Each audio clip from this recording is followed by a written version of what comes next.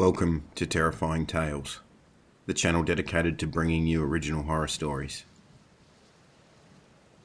Apocalypse of the Wolf, Chapter 1. I know not with what weapons World War III will be fought, but World War IV will be fought with sticks and stones. Albert Einstein.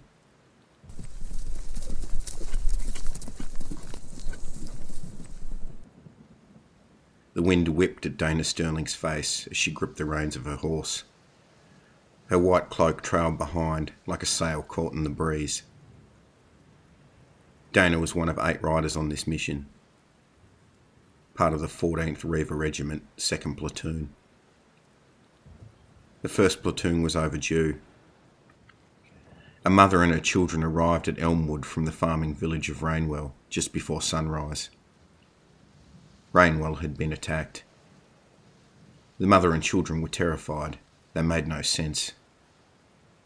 What little they did relay was concerning. The walls of Rainwell had held for years.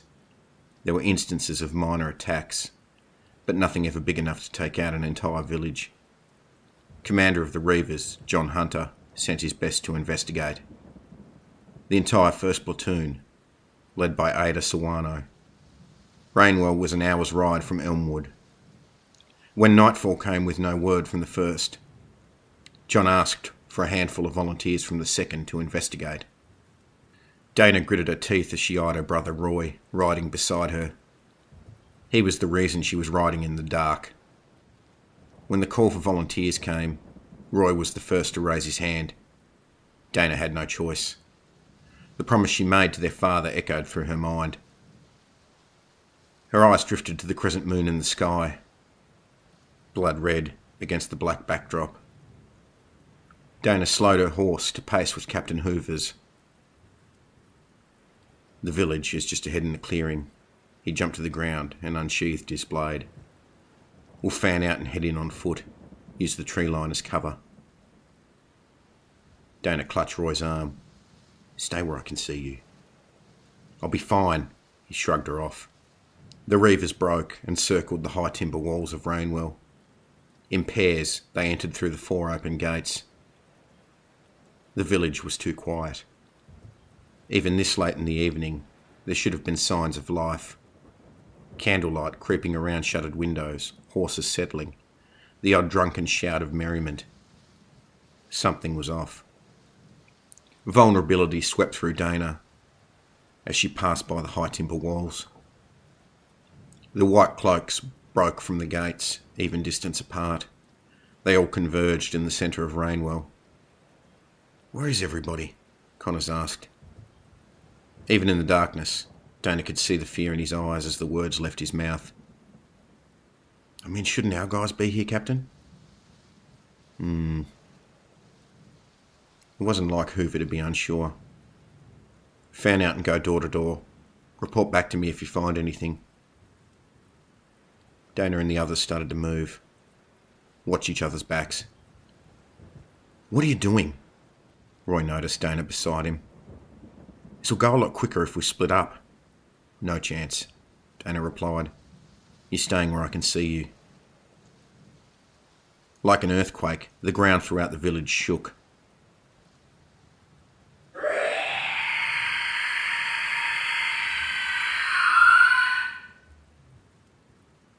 They tore free from the dirt and launched into the air.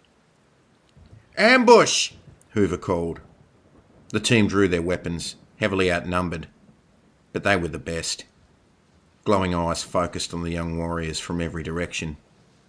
Dana pressed her fingers around the leather grip of her silver chain whip. Her breath held as she scanned the rooftops. She let it out when she saw only white eyes. "We may make it out of this yet. Stay with me." Roy gave his sister a nod and pulled the pair of curved blades from his belt. The stalemate ended with a snarl as the first wolf leapt from the rooftop, claws extended, arms pulled back. The wolf stopped dead as the whip wrapped around its throat and crumpled to the ground. Dana retracted the whip, tearing the wolf's head from its body. A collective howl rose around Rainwell.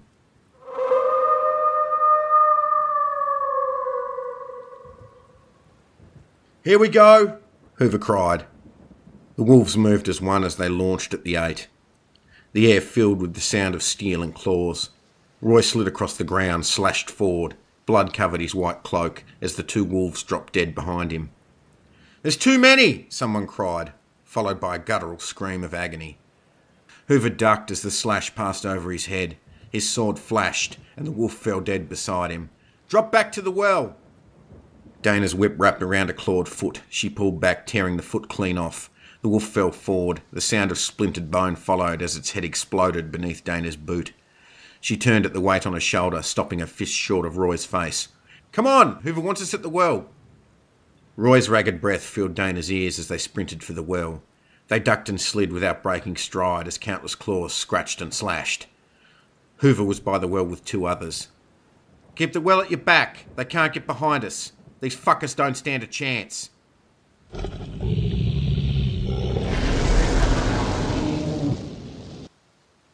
Dana's heart sank in her chest as the sound reverberated from the walls of the well. "Alpha!" The towering black wolf emerged from the well, eyes red as fire. It charged toward Dana. Roy knocked her out of the way. "No!"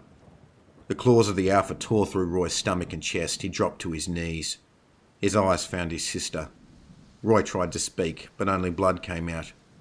He fell face first, lifeless, into the dirt. Dana charged forward. The alpha swatted her away like a fly. Her head crashed into the stone of the well. She remained conscious long enough to see the alpha tear Hoover's head from his shoulders, and the 2 remaining white cloaks disappear through the wooden gate toward the tree line. As darkness closed in, Dana's eyes fell on her brother's body, and her ears filled with the blood-curdling call of the alpha.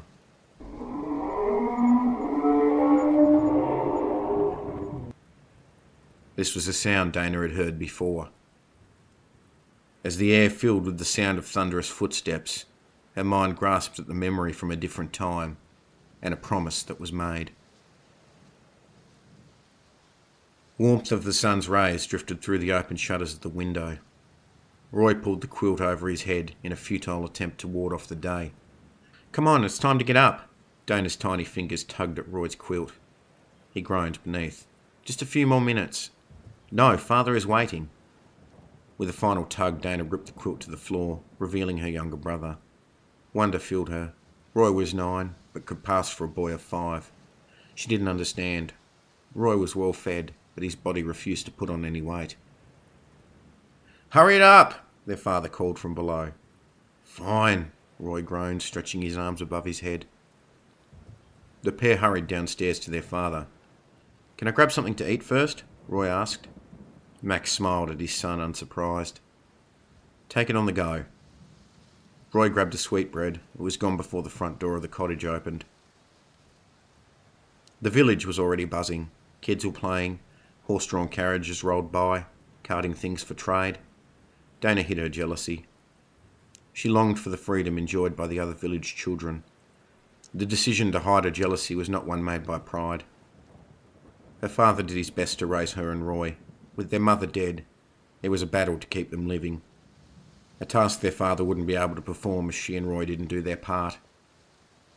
The final war, or as the adults called it, World War III, ended before she was born. Her father didn't speak about it much. What Dana learned was that the world used to be a different place.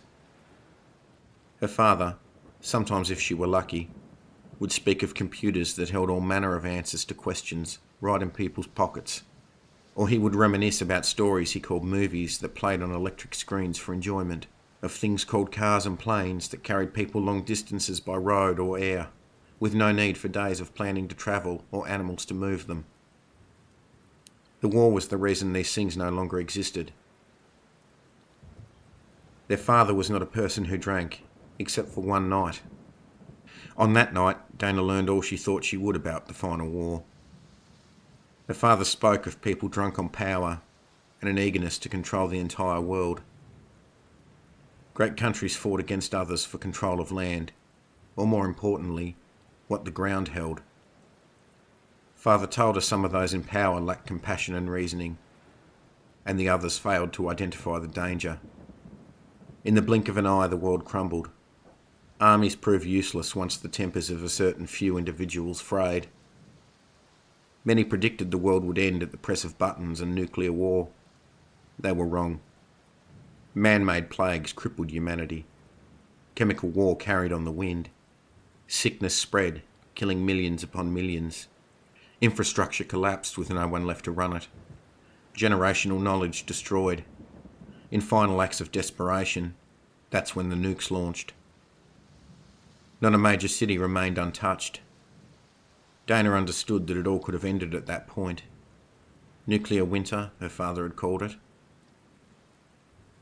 But through pure luck, a few small areas somehow remained untouched. Entire histories were destroyed in the devastation. Only 1% of the population survived, and nobody over the age of 13 lived. No one knew why, but those under the age of 13 were immune to the sickness. But there was no one left capable of rebuilding what was gone. Father called it travelling back in time. Dana thought often of her father's story, and of how lucky she was to be alive, seeing as her parents had been part of the 1%. She couldn't remember her mother. Dana was 2 years old when she passed. She died giving birth to Roy. Her father missed her. Poppy was her name. Dana often caught her father speaking to her when he thought he was alone.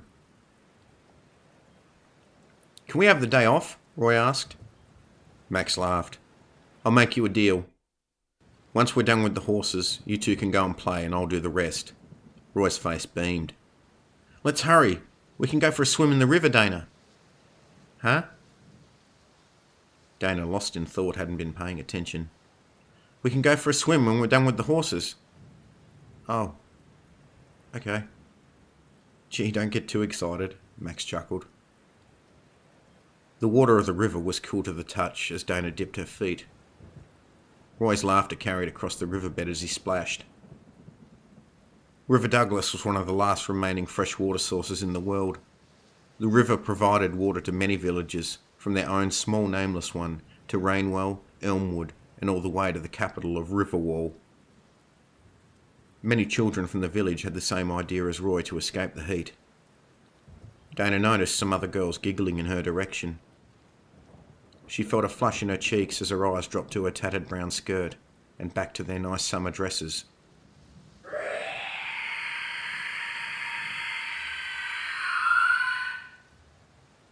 Dana's heart skipped a beat. Screams carried from the village close by.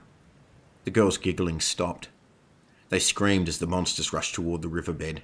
Dana sat motionless, eyes wide. Her father had described wolves to her before. These creatures reminded her of that description. Black fur, large claws, long snouts filled with sharp teeth. But it couldn't be.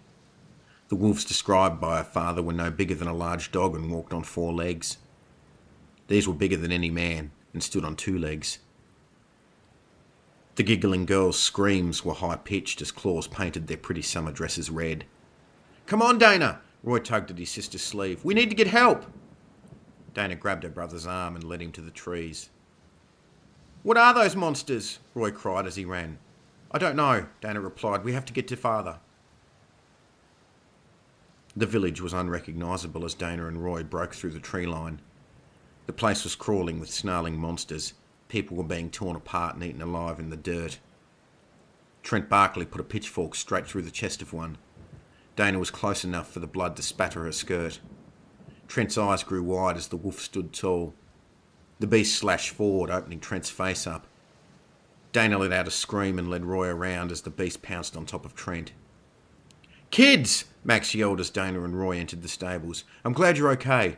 "What are they?" Roy yelled. "I don't know," Max replied, "but we're getting out of here." Max already had a horse saddled. He picked up Roy and placed him in the saddle. Max lifted Dana up behind him. He set to work saddling a second horse. "When we ride out of here, don't stop for anything."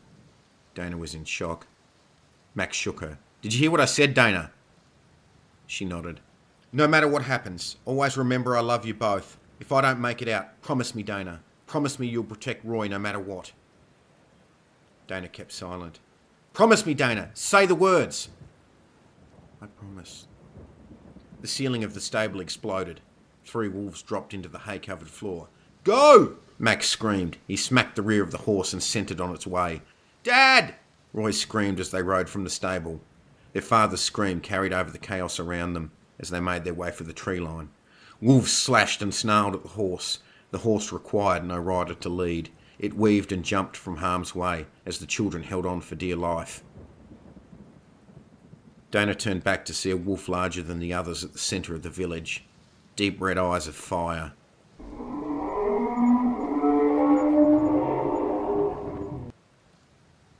Dana came to with the memory fresh in her mind. The sun was rising in the distance. Where am I? It flooded back. Roy.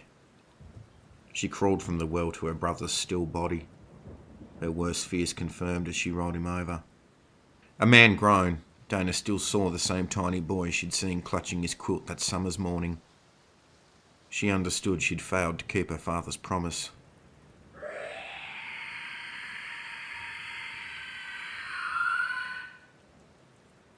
They're heading for Elmwood.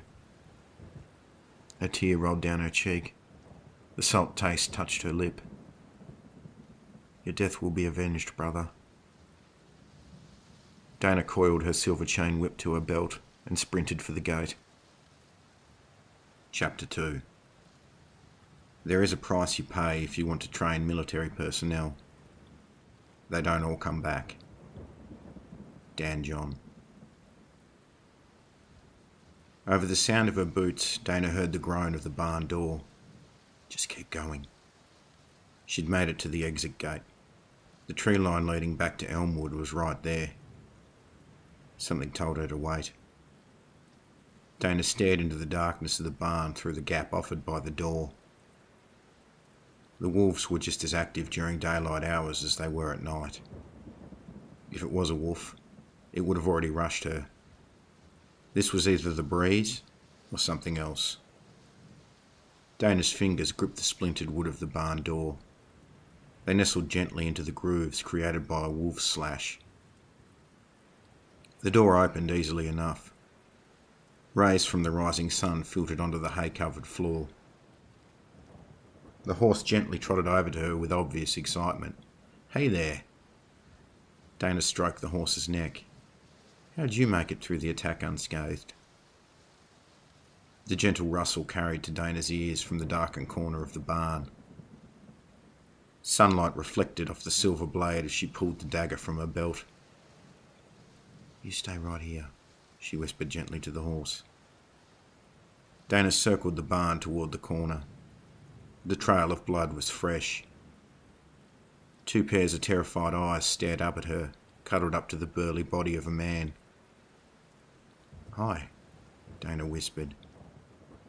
She took a knee and slid the knife back into her belt. It's okay, I'm not going to hurt you. The children couldn't have been any older than 7, a boy and a girl. Noting the pair's tattered clothing, Dana couldn't help but be reminded of herself and Roy at that age. Come on, we need to leave. The boy moved first. The girl buried her face in the chest of the body of the burly man. What's your name? Dana asked. I'm Henry, the boy said, and this is my sister Susan. Well, Henry and Susan, my name's Dana. Come on, Susan, Henry said. No, Susan replied, not without father. Dana knew there was nothing she could say to the children about their father to make it any better. Her eyes drifted to the wooden cart resting beside them. A plan formed in her mind. Do you think you could help me, Susan? The girl wiped the tears from her eyes. Okay. I'm terrible with horses. Do you think you could hook this cart up to the horse for me? His name is Maximus, Susan said. That's a lovely name for a horse, Dana replied. Did you name him yourself? Susan nodded and picked herself up from the ground.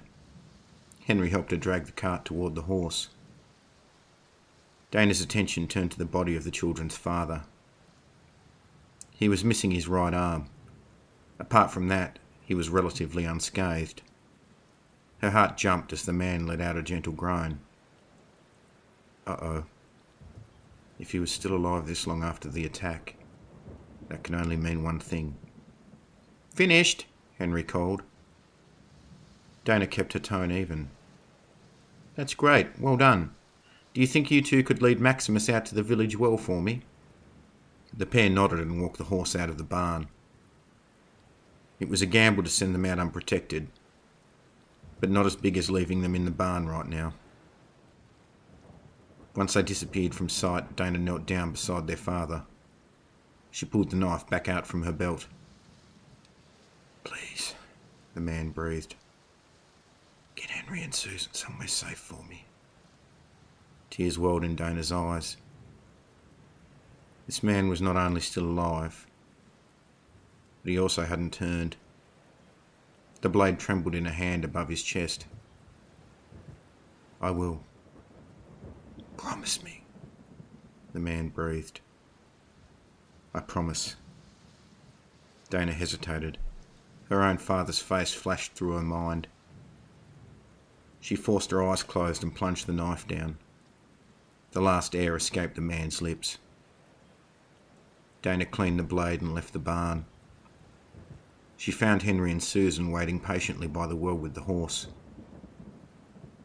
Dana lifted Henry onto the horse and lifted Susan up behind. Now that she'd found the means, she wasn't going to let Roy rot on the ground. Dana struggled with her brother's body as she lifted it to rest on the back of the cart. She wiped the sweat from her brow. "I think it's time we left, don't you?" "Can we bring Father's body too?" Henry asked. Susan began sobbing. Before Dana could respond, the roar echoed from the barn.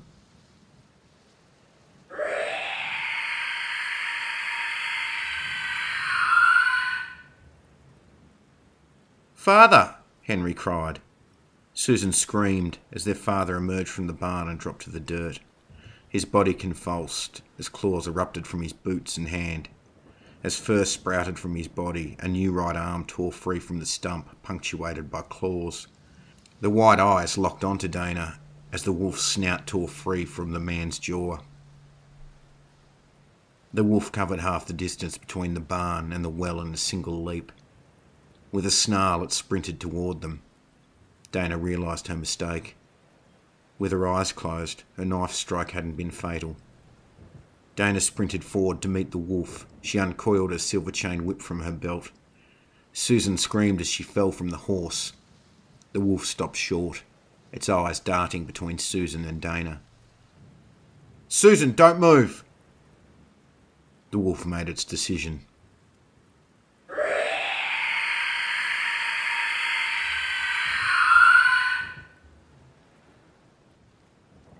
It charged toward the terrified child. Dana cut the angle and sprinted towards Susan. A cloud of dirt kicked as Dana slid across the ground and cradled Susan in her arms. She turned to see the wolf hurtling through the air toward them. Whistling cut through the air as the silver-tipped arrows cannoned into the wolf's chest.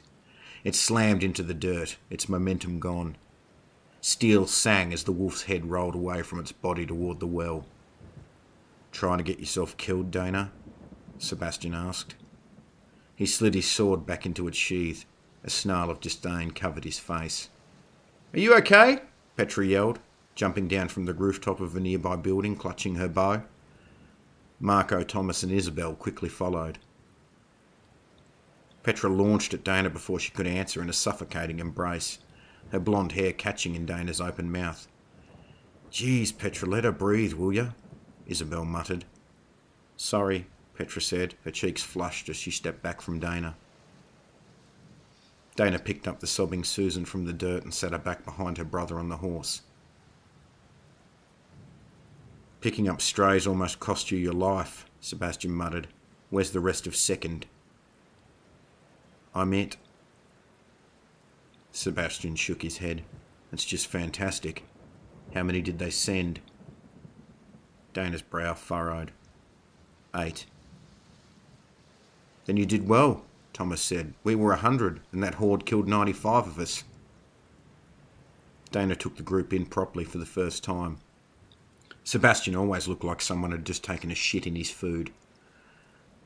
But the others, their confidence was gone, replaced with looks of defeat. "We didn't stand a chance," Marco whispered. "It wasn't like it usually is. The wolves were organised. We walked right into a trap. Before we knew it, we were..." "They had an alpha," Dana said. The others all answered to it. "I'm sure that's the only reason they didn't finish me off when it knocked me out." "An alpha?" Isabel breathed. "We've all heard the stories, but there's never been a confirmed..." Isabel let the sentence hang. She'd been one of the most vocal to ridicule Dana's childhood story of the alpha when they all went through recruit training. "Where were they heading?" Sebastian asked. "Or are you useless?" His cold eyes always lacked compassion. "They're heading for Elmwood," Dana replied. A smirk crossed Sebastian's lips. "You're telling me those mindless beasts are suddenly launching a military campaign against us?" "Really, Sebastian?" Petra snarled. "You saw with your own eyes what they did to our entire platoon in a matter of minutes." Her hands dropped to her hips. "We'd be dead too if we hadn't run away." "Save it, Petra!" Sebastian snarled. His eyes dropped to the dirt. "So that's it, isn't it?" Dana thought. "You're always an arsehole. But leaving the rest of the platoon to die doesn't sit right with you." Sebastian eyed the wagon. "We should ditch it if you're right, Dana. It's only going to slow us down." "No," Dana snapped. "I'm not leaving him here to rot." All eyes fell on the back of the wagon. Dana pulled the white cloak back to reveal the blood-streaked face of her brother. Dana studied the faces of the others. Even Sebastian softened. Dana never liked Sebastian, but after a rocky start during recruit training, Roy and Sebastian grew to respect each other. "I suppose you're right, Dana. On foot, the wagon isn't going to slow us down much." Sebastian made his way toward the Rainwell outer gate. "What are you all waiting for? Let's get moving. If Dana's right, they're going to need every man and woman they can get at Elmwood." The forest gave way to the fields as the sun began its descent for the day. The small band of reavers were quiet, the travel on foot taking the majority of their energy. Dana's eyes studied the faces of the others. Petra, Thomas, Marco and Isabel looked like they were ready to drop. "Don't worry about them," Sebastian whispered. "They don't know how to quit. They'll make it." Henry and Susan were whispering to one another on the back of the horse. "When I grow up, I'm going to become a reaver. I'll kill every wolf there is," Henry whispered. Sebastian chuckled. "He reminds me of someone." Dana didn't need Sebastian to elaborate. The mess hall of the training facility at Riverwall was buzzing with the excited conversations of the recruits. "Hey Roy, what are you going to choose at the end of the week?" Thomas asked. "The Reavers," Roy replied with a beaming smile. Sebastian, seated at the next table, laughed. The smile dropped from Roy's face. "What's so funny?"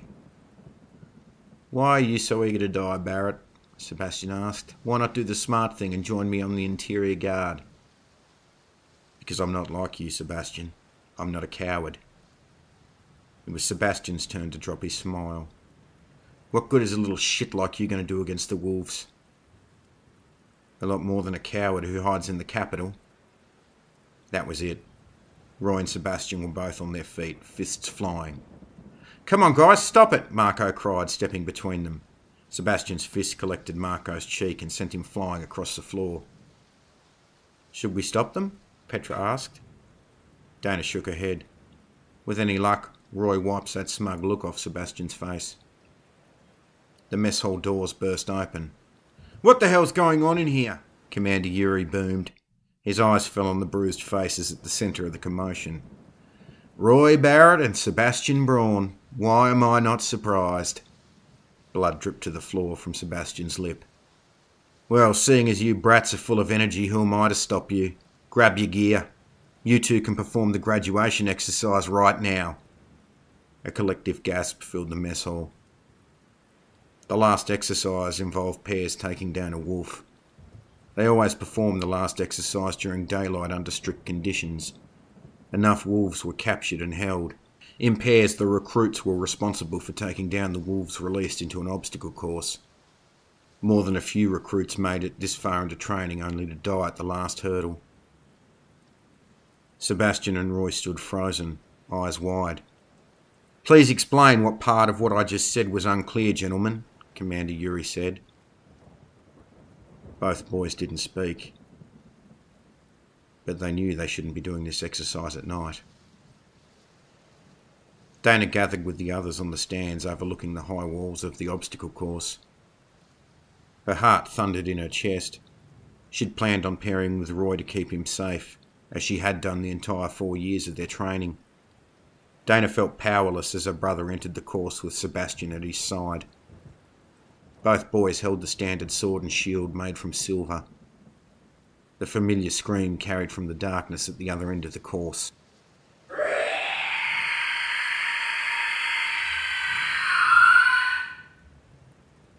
"Just stay out of my way and let me handle this, shitstain," Sebastian muttered. Roy snorted with derision. "Like I'm going to rely on an interior guard to get the job done against a wolf." Neither boy was willing to admit to the other how truly scared they were.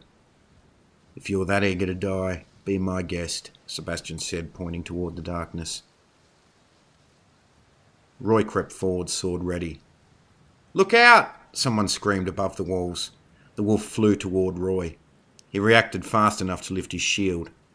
The claw slashed against the metal, echoing through the course. The force of the hit knocked Roy backwards. Air left his body as his back slammed into the dirt. The sword slipped from his fingertips. The wolf was on him before he could move. Metal crunched as Roy moved the shield desperately to block the blows from the wolf's slashes. The wolf knocked the shield clear. Roy's eyes widened as the claws came down. Sebastian's sword swung through the air. The wolf howled and backed away as its arm dropped to the ground beside Roy. Sebastian tripped backwards as the wolf turned its attention to him and charged. The wolf lunged at Sebastian. Roy clubbed the wolf's head with the shield, sending it careening into the wall. Sebastian accepted Roy's hand as he helped him from the ground. With a roar, Sebastian swung his sword with everything he had. The wolf's head dropped to the dirt. The course gate opened. Commander Yuri walked through. "Not bad, boys. Not bad at all. You two may hate each other, but you just learned something no one else here has yet." Commander Yuri was met with confused looks. "Hate each other or not, you both know when shit hits the fan, you can rely on one another." Done with the memory, Dana caught Sebastian staring at her. He looked away, a noticeable flush in his cheeks. Dana knew that night changed things between Sebastian and her brother. She would never presume to call them friends, but they never fought again. Sebastian didn't end up joining the Interior Guard. After that night, he joined the Reavers. Sebastian was an asshole, but Roy was the closest thing he had to a friend. "Oh shit," Marco muttered.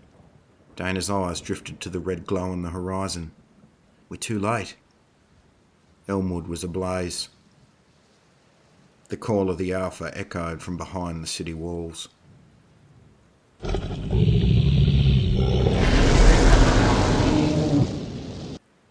Chapter 3. You must be stronger than the situation in order to conquer it. Layla Akida. Only the horse dared move as Dana waited with the others for Sebastian and Petra to return. The night was cold. Mist escaped her lips with each breath as her eyes studied the darkness between the grassy hill they waited on and the glow of the flames behind the walls of Elmwood. Dana gripped the handle of her dagger as the dark shapes hurried toward them. Her fingers relaxed as she made out the faces of Sebastian and Petra. Ditching the white cloaks for the scouting mission was Thomas's idea. They all assumed the wolves had excellent night vision, but black leather had to be harder to spot than white cloaks. "What did you see down there?" Isabel asked. Sebastian turned to Petra before answering. Everyone left alive is taking a stand behind the inner wall. The town between the outer wall and inner is completely overrun. That bad, Marco whispered. Petra nodded. I think Dana's right. About what? Thomas asked. About the wolves being organised. Petra took a knee in the grass in front of the others. Sebastian and I were able to get pretty close to the inner wall without being spotted. Every wolf in Elmwood, and trust me, there's a lot, is trying to breach the inner wall. They're all working together. Thomas's eyes drifted to Elmwood. Interesting. Exactly how close did you get? Within 50 metres, Sebastian said. Well, that settles it. There was a twinkle in Thomas's eye. Settles what? Isabel asked. That close, Thomas said. There's no way some of the wolves wouldn't have caught the scent of Sebastian and Petra. Yet none left the inner wall to search for them. They're on a mission. Isabel snorted. I told you stink. Petra punched her in the arm. So what do we do? Dana asked. You seem like you have a plan. Thomas shook his head. Not really. I do, Sebastian whispered. Dana stifled laughter, surprised to see the others didn't share her amusement. What's the look in their eyes? It's respect. What is it then, Captain? Petra asked. Sebastian's face twisted at the word captain. Enough with the captain stuff. He hesitated. I feel like a one-trick pony, but it's just a bigger version of what I did to get us out of Rainwall. Good enough for me, Marco whispered. Dana couldn't believe what she was hearing. The man everyone, save perhaps her brother, hated, was the one they all turned to. What happened at Rainwall? How does what you did at Rainwall transpose to here? Isabel asked. You charged like a madman into the wolves and told the rest of us to run for the gate. I didn't say it was a good plan, Sebastian said, but I had time to think about it on the walk back to you. The boats are in the harbour on the river by the eastern outer wall. 2 of you will need to get them ready for boarding and take the 2 kids with you. Henry and Susan were exhausted. They slept in the grass beside them. That leaves 4 of us to make for the eastern gate of the inner wall. Hopefully there are horses left in the stables by the harbour. I don't like our chances, but they're even worse on foot. In pairs we try to lead as many wolves away from the inner eastern gate as possible. The 2 people at the harbour need to light the lanterns. Hopefully they see them behind the inner wall. How are we going to get the wolves away from the gate if they aren't interested in us? Marco asked. A good question, Sebastian replied. Something tells me if we get close enough and hack a few of them into pieces, at least some of them will fall into old habits. If it works and we have horses, we ride in pairs. One toward the northern outer wall, the other south. We follow the wall back toward the harbour gate in the east. Hopefully that leaves those left alive at the inner gate enough space and time to get as many people out as they can to the boats. Dana had to admit, for what they had and what they were dealing with, it was a pretty good plan. One other thing, Thomas said. All eyes fell on him. Whichever pair head to the harbour, be careful. If the wolves are organised, then they probably have contingencies in place. If we thought of it, they have too. There may be a few wolves lying in wait by the boats. Right, I'm in, Isabel said. Who's going where? The group traced the stone path along the eastern wall toward the harbour. Isabel's eyes drifted to the clear water of River Douglas on her right. Babysitting duty. Figures.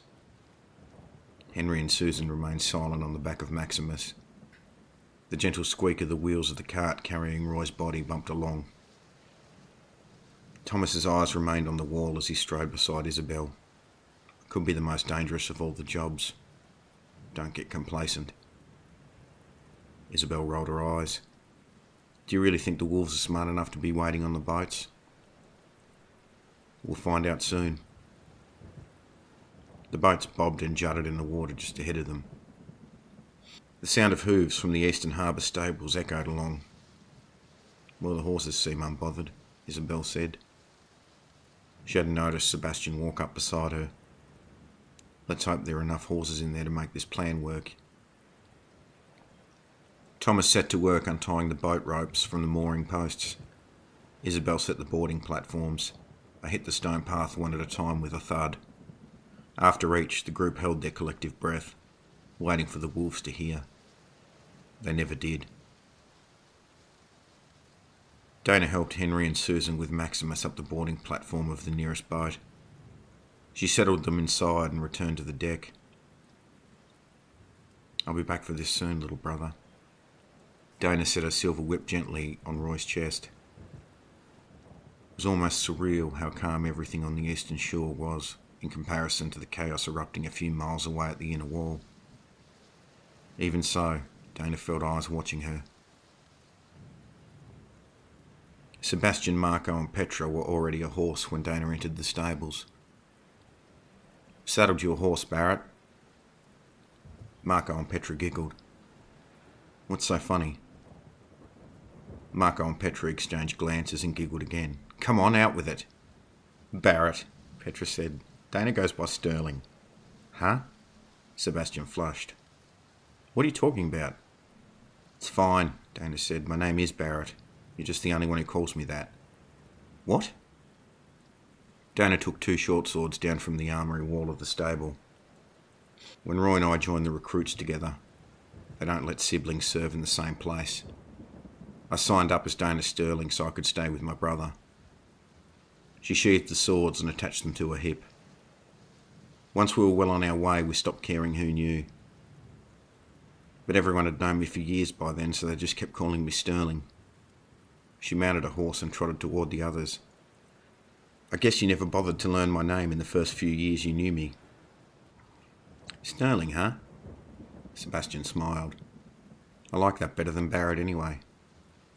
It was Dana's turn to blush. The 4 of them exited the stables.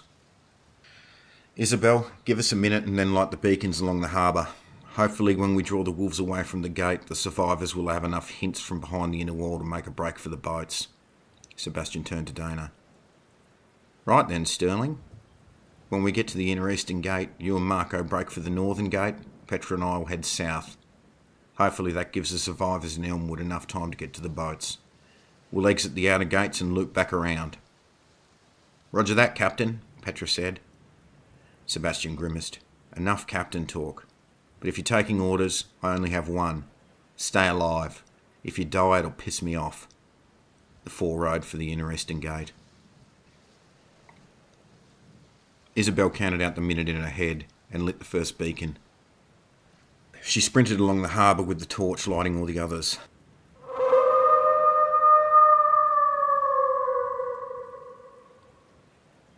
Isabel's blood ran cold. Thomas was aboard the boat with Henry and Susan. He heard the howl from inside. Wait in here. Thomas went out to the deck.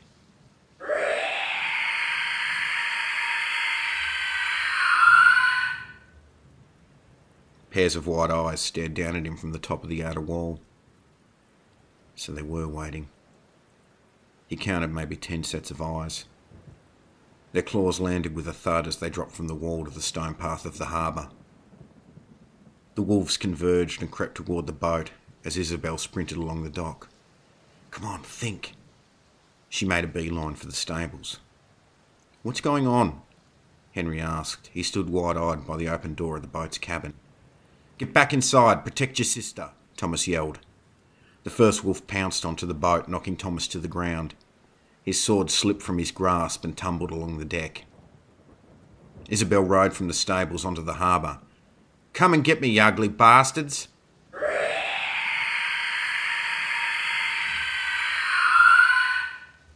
Oh, shit!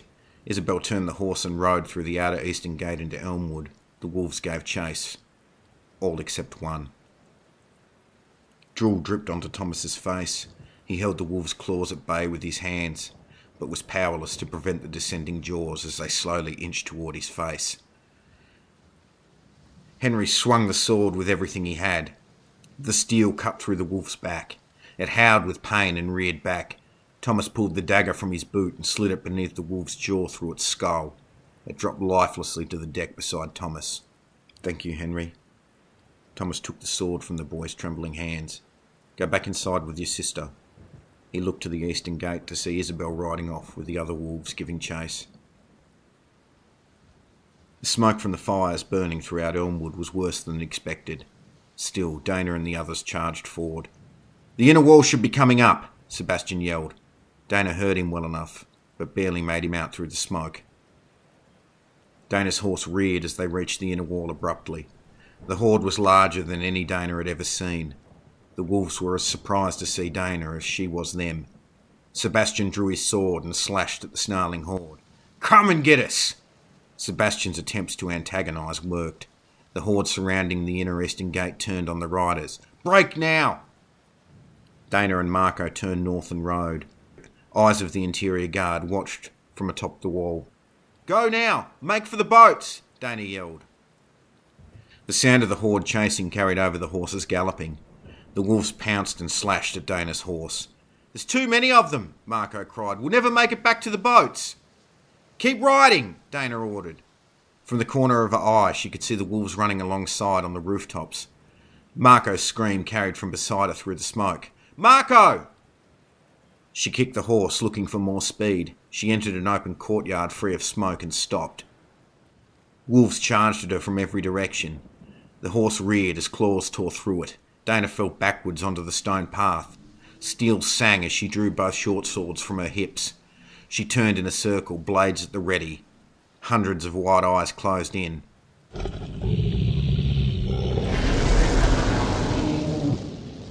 The red, fury-filled eyes of the Alpha stared down at her from the rooftop.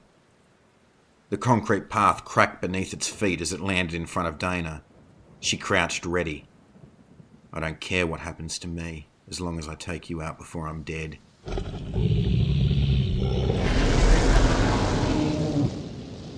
The enormous white wolf charged through, slashing and hacking through the other wolves. It crashed into the black Alpha, sending it across the courtyard. The Alpha's red eyes studied the white wolf, before jumping onto a nearby rooftop and sprinting away. The white wolf turned toward Dana. Its bright blue eyes sparkled. The other wolves charged at it. Blood filled the air in an exchange of furious swipes and slashes. All the wolves ignored Dana. "Dana, grab on!" Sebastian rode through the courtyard. Dana climbed onto the back of his horse. He rode for the exit. "Wait!" Dana screamed. "It's not interested in us. It's killing the other wolves." Sebastian turned to see it was true. The white wolf was killing the others, but it was fighting a losing battle. Through the weight of numbers, it was being overpowered. "We have to help it." "Are you crazy?" Sebastian asked. "Help one of them?" "Gut feeling," Dana said. She jumped from the horse and charged at the horde. "Yep, she's crazy," Sebastian muttered, charging after her.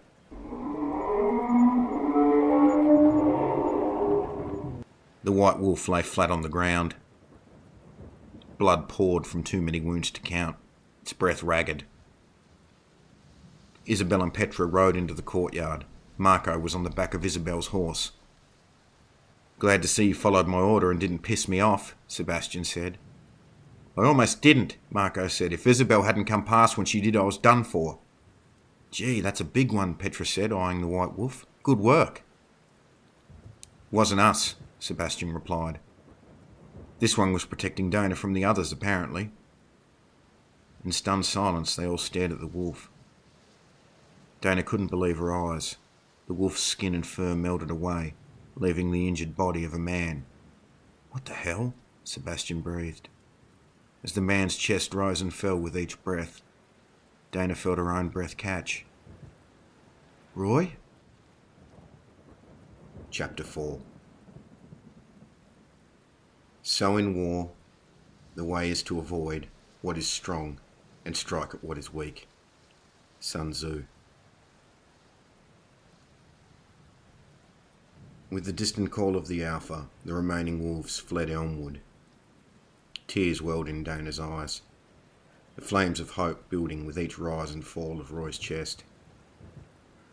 Dana and the others, fixated on Roy, hadn't seen the members of the interior guard enter the courtyard. "It's one of them! Kill it!" 5 members of the interior guard strode toward Roy, swords drawn. No! Dana screamed. She turned on the guardsmen, short swords raised, positioned herself between them and her brother. Stand down, the captain of the guard demanded. Are you willing to die here? Dana's face hardened. Are you? Enough, the captain cried. Kill her and the wolf both. The guardsmen circled Dana and closed in. She held her short swords out and set her feet. Swords sang throughout the courtyard as Dana engaged the guardsmen. A boot caught her in the back and sent her face first to the ground. One guardsman advanced on Roy and lifted his sword. No! As his blade descended, it was stopped by another. Sebastian sent the guardsman backward with a kick to the stomach. The captain drew his longsword. I'll do it myself. A firm hand fell on his shoulder. The captain turned to see the commander of the Interior Guard, Lisa Irvin. I think the saviours of Elmwood have at least earned the right to speak, don't you, Captain? Shock covered the captain's face. Commander Irvin. They're breaking the only oath we hold dear. They're protecting one of them. Commander Irvin stepped forward. She pulled the hood of her white cloak down. This isn't just any wolf. Her eyes drifted to Dana. Is this the white wolf? Dana gave a curt nod. This wolf saved as many lives as those brave warriors tonight. Commander Irvin looked at Roy, eyes filled with curiosity. As we made for the eastern harbour, I witnessed this wolf tear through the others with more rage than I've ever seen. If not for the white wolf, we'd have less than half the survivors that we do have. What do you think it's going to do if it turns again? Well, there's no other wolves around. How can you be sure it won't turn on us? The captain's grip on his longsword tightened. We should kill it here and now, and the traitors too. Commander Irvin was losing her patience. Not only do I think that's an unfair reward for our saviours, I also believe that unilateral decision exceeds your authority. Am I to understand you have given up on the chain of command? Sweat rolled down the captain's forehead. Commander Irvin was not a person to be trifled with. She was firm but fair. If he pushed his luck, they would execute him. The captain dropped the tip of his sword to the ground. What are your orders, Commander? I agree there is a risk, Captain. She eyed Sebastian. Chain the wolf in silver and shackle the other two. What? Sebastian roared. The three of them can stand trial in the capital. As I said, this kind of decision is above all of our authority. Isabel, Petra and Marco had watched the whole scene play out from the outskirts of the courtyard. Sebastian's eyes caught Isabel's fingers tighten around the handle of her sword. He gave his head a gentle shake. Isabel's fingers dropped away from the handle. The boat swayed gently in the water as it followed River Douglas toward Riverwall. Dana tapped her foot gently on the boards of her holding cell below deck. The hours had passed by. Her eyes were well adjusted to the gloom. What was waiting for her in the capital? A hero's welcome was unlikely, given her seating arrangements for the trip. Through the bars, she could just make out Roy, wrapped in chains. His breathing had settled. No longer the ragged, sharp throes of someone seriously injured. It now resembled something of a childhood memory, a gentle rhythmic hush of someone sleeping. How can he be so peaceful, wrapped neck to ankles in silver chains? Are you down here too, Dana? Sebastian's hushed question carried from the shadows of a cell further down. They brought Dana down separately. It wasn't until this moment that she knew Sebastian was down here with her. It's got to be you, surely. I don't know anyone else who taps their foot like you do when you're all cooped up. It's me, Dana breathed. Roy was the only person who ever noticed her foot tapping, or so she thought. What do you think they're going to do with us? Sebastian chuckled. Nothing good. Dana fought to let the next words out of her mouth. Thanks, Sebastian. For what? Dana's face tightened. For saving Roy back there. Me too, I guess. You're welcome. Sebastian? Dana cut herself off. Come on, I've got nowhere to be. You may as well ask. Sebastian knew the question already. You want to know why I stepped in to help? Yes. Dana felt the flush in her cheeks at her predictability. Well, I think you already know. But you seem intent on making me say it. The answer is simple. You and Roy are the closest thing I have to friends. I don't mean to be an A-grade arsehole all the time. It just seems to be how I am. Sebastian listened for a moment to Roy's gentle breathing. Roy's the only guy who'll sit with me at mealtime. Protecting him and his sister seemed like the friend thing to do. That might have been true a few days ago, Sebastian, but it isn't anymore. Sebastian's shackles rattled as he shifted. What do you mean by that? Petra, Marco, Thomas, Isabel, all the survivors of Elmwood? Me? Dana couldn't believe what she was about to say. Arsehole or not, you came through for all of us when it counted. People will be fighting to sit next to you if we see another meal. In case I forget, remind me of something next time I come up with a plan that doesn't make me look like an arsehole. What's that? Dana asked. How this one ended for us. Dana giggled. The giggle increased into laughter. Sebastian didn't know what to say as her laughter died down. Dana understood. She wasn't exactly comfortable with the conversation either. Thomas stood on the deck of the boat, his eyes glued to the riverbank. Henry and Susan were by his side, each clutching a leg. Thomas was happy to see that by some miracle the horde had slowed. The boats were well ahead of them. But he found two things concerning. The first was the horde itself. The wolves were still organised, rolling like a wave towards Riverwall.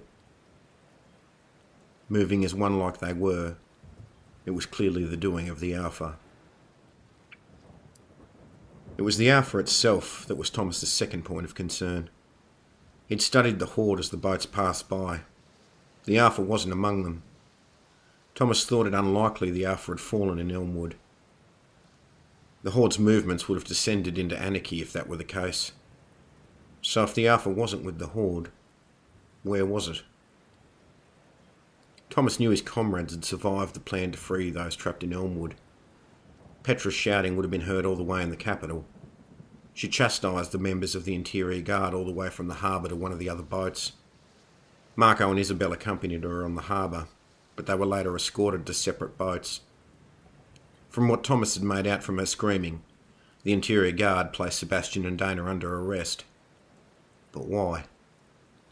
Thomas studied the faces of those around him. The boat was over capacity.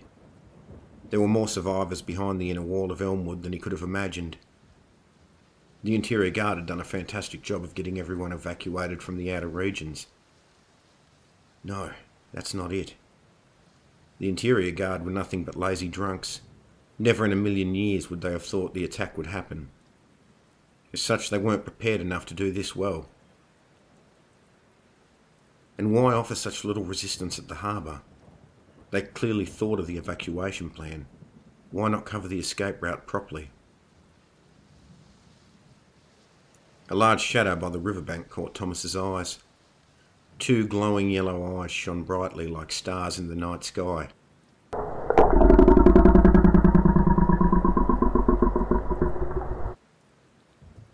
The large shape crawled into the river and disappeared. Thomas's eyes grew wide with realisation. They wanted us to board the boats. Thomas looked down at the clear water and the ripples approaching the boat in every direction. Oh no. The only way into Riverwall is through the river gate. The wolves are going to board the boats. The first claws gripped the side of the boat.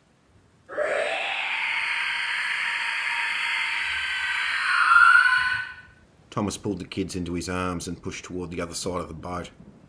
Screams of agony filled his ears as the wolves tore the passengers apart. We have to swim for it. Terror filled Henry and Susan.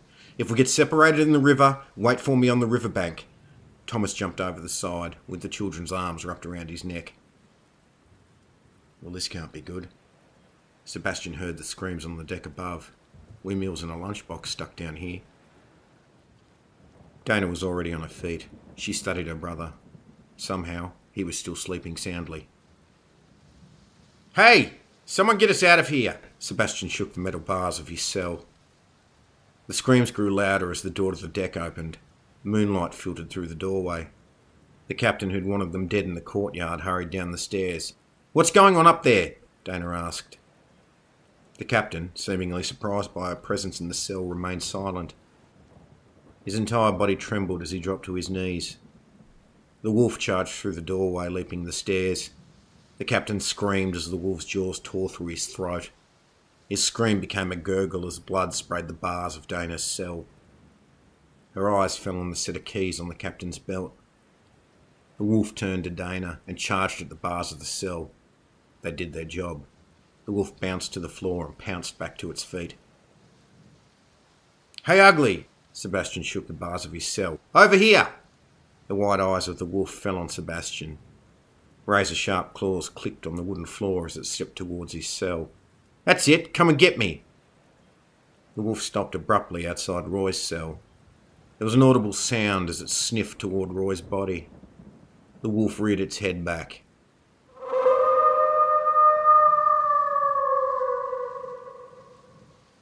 The wolf rushed up the stairs and back onto the deck, out of sight.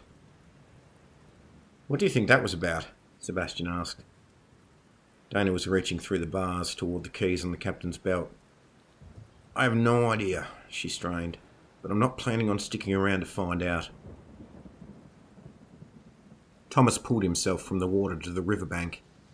The howl from the boat in the middle of the fleet had cut over the screams. The capital was in sight on the horizon. Flames of the torches of the river wall licked and bounced. This attack was timed perfectly. Perched on a rocky outcrop above the river, the red eyes of the Alpha blazed.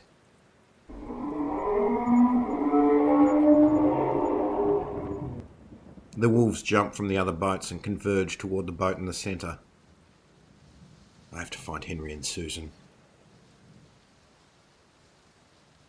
"Thanks," Sebastian said as Dana opened the door of his cell. She opened Roy's cell and the lock securing the silver chains around his body. "Wake up!" Dana shook Roy's shoulders. "We have to go! Get up!" Roy failed to stir. The sounds from above became deafening from the pounding of claws as wolves flooded the deck. Sebastian's eyes were drawn to the shadows flooding the doorway above, and the countless pairs of white eyes.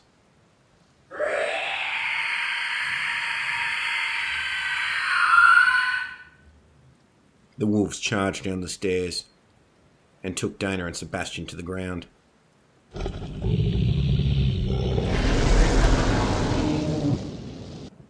The white wolf charged from the cell, its claws wrapped around the heads of the wolves attacking Sebastian and Dana. Blood sprayed their faces as the white wolf crushed the skulls of the wolves, pinning them down. The white wolf turned and attacked the rest of the wolves below deck. Unlike the courtyard, the wolves couldn't surround the white wolf to overpower it. In the confined space, they were helpless to do anything but die. Heads rolled, torn from shoulders, one after the other, the white wolf pushing the horde back toward the doorway. "Your brother is definitely a leave-it-to-the-last-second kind of guy, Dana." Sebastian helped Dana from the floor. They followed the white wolf up to the deck. The horde of wolves were backing away. The Black Alpha watched on from above.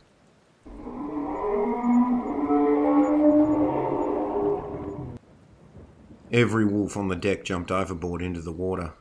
"He's got them running scared," Sebastian chuckled. Dana remained unconvinced. They all jumped overboard at the Alpha's call. They were following orders. The boat lurched as the hulking beast landed on the deck. It was no ordinary wolf. The bright yellow eyes of the beast focused on the white wolf. It stood on 4 large, powerful legs, the head and jaws of a wolf, but a body and a tail covered in green scales reminiscent of a crocodile.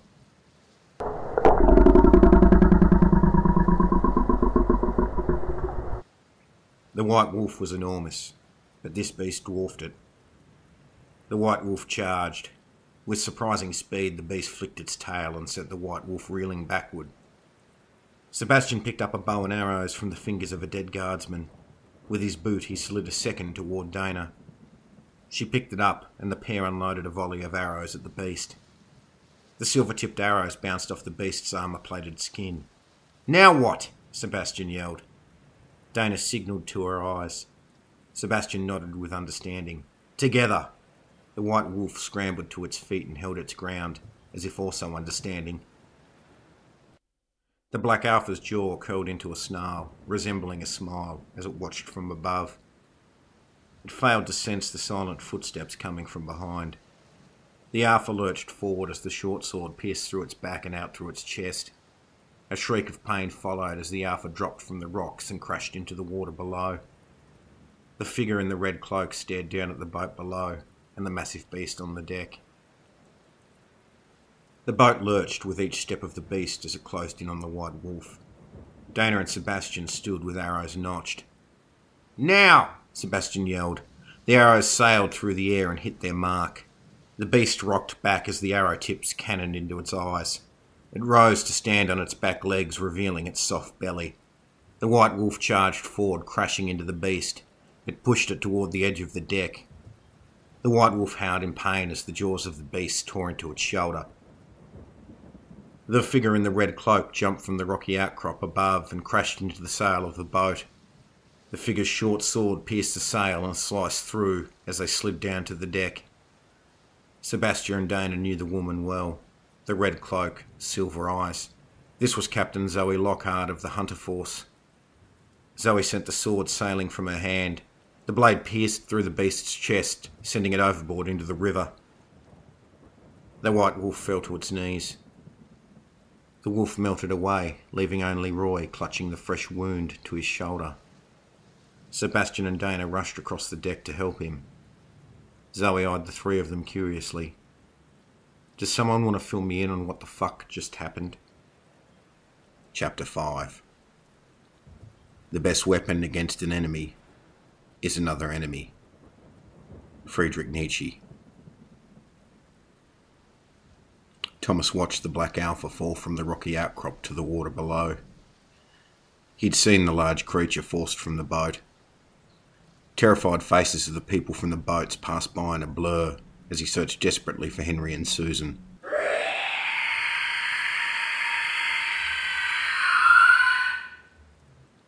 Damn. This is the one time I didn't want to be right.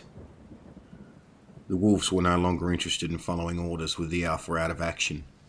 Wide eyes aboard the boats turned their attention to the frightened people on the riverbank. The river took the form of an ocean wave. The surface of the water crashed beneath the horde as they jumped from the boats in a mad race.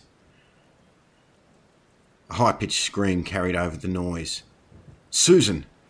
The small girl sprinted into the trees, pursued by snarling wolves. Susan's heart pounded in her chest. She dared not look back. Branches whipped at her face as she ran. Tears blurred her vision. She was all alone. The forest was unfamiliar to her, each passing tree looking the same as the last. The snarling and heavy steps drew closer. "No!" Susan cried. A rock face blocked her path forward. The sobbing child crumpled to the ground. White eyes appeared from the shadows around her. Susan was trapped, with nowhere left to run.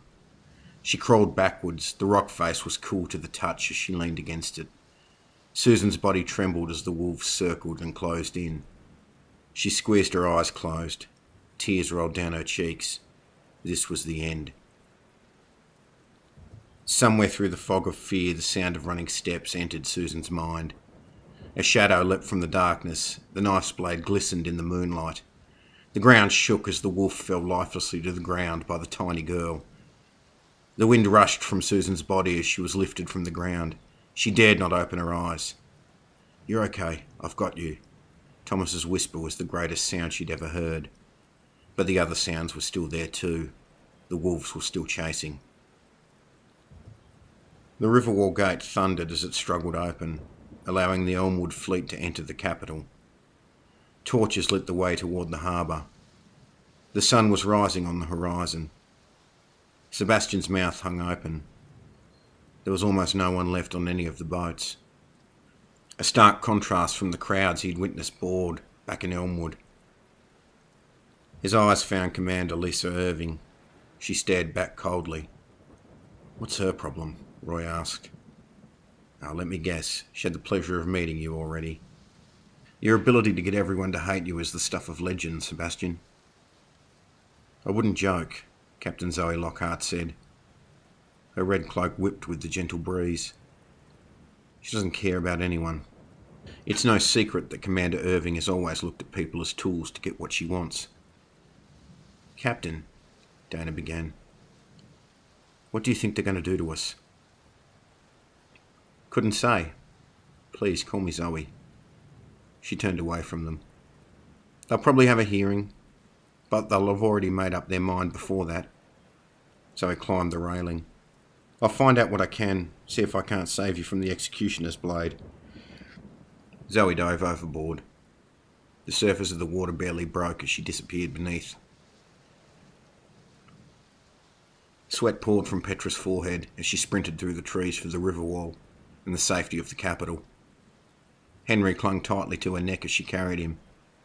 Tears rolled from his closed eyes as he worried for his sister. Susan's scream cut through the air. That's my sister, Henry moaned.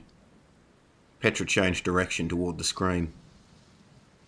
The forest opened into a small field. At the centre, Thomas stood with his knife, and Susan clutched his leg. They were surrounded by wolves. Henry, climb one of the trees and stay quiet. Petra set the boy down silently. With care, she slid the bow from her shoulder. She eyed Henry as he struggled to pull himself higher through the branches, silently willing him to hurry. Once his terrified eyes signalled he was as high as he intended to climb, Petra notched her first arrow. The whistling cut through the air. The wolf gave a grunt. Light faded from its eyes as it slammed limp to the grass. Petra notched and loosed again. Get out of there! Thomas picked Susan up by the waist with one arm and sprinted for the opening in the pack Petra created. Henry, jump! The boy dropped into Petra's arms and climbed onto her back. Thanks, Thomas breathed as he locked step with Petra and they sprinted into the trees. The pack gave chase. Petra was moving on nothing but determination now. Exhaustion threatened to stop her with every step. Ah! Petra's boot caught on an exposed root. She slammed into the dirt face first. The steps of the pack closed in. Thomas helped her up. Too late. The pack had them surrounded. So this is how we go out. It's been an honour. Thomas pulled his knife from his belt. Henry, when Petra and I create a hole, I want you to take your sister and run. Don't look back. No, Susan sobbed.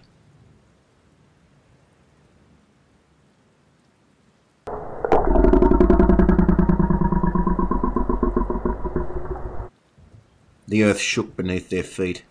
Petra's eyes grew wide as the gigantic beast tore through the forest toward them. Half crocodile, half wolf, covered head to toe in green scales. It trampled over the wolves. They exploded beneath the beast's feet like bugs.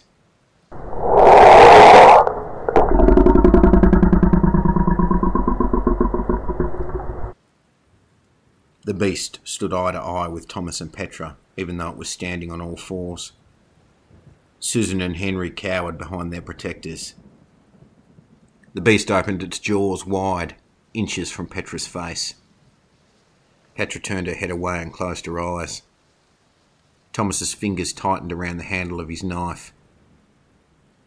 The beast closed its mouth and lumbered away. Petra's wide eyes filled with disbelief. What was that thing?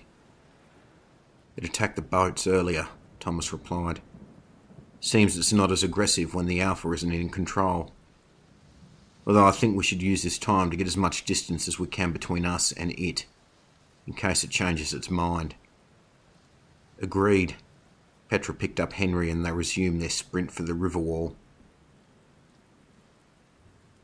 Water dripped from Marco's body as he wandered between the trees. The river wall can't be much further now. A feeling of eyes on him made him stop. The sun was rising, but not high enough to light the way between the trees. You make too much noise, Isabel said as she rose from the scrub. Marco smiled. What is there to be worried about out here? Isabel rolled her eyes. Confidence doesn't suit you. Heat rose in Marco's cheeks. Hurried footsteps caught his attention. "Get down!" Marco dove in the scrub beside Isabel. Petra's familiar blonde hair flashed past. Isabel's heart soared. "Why are you in such a hurry, Stinky?"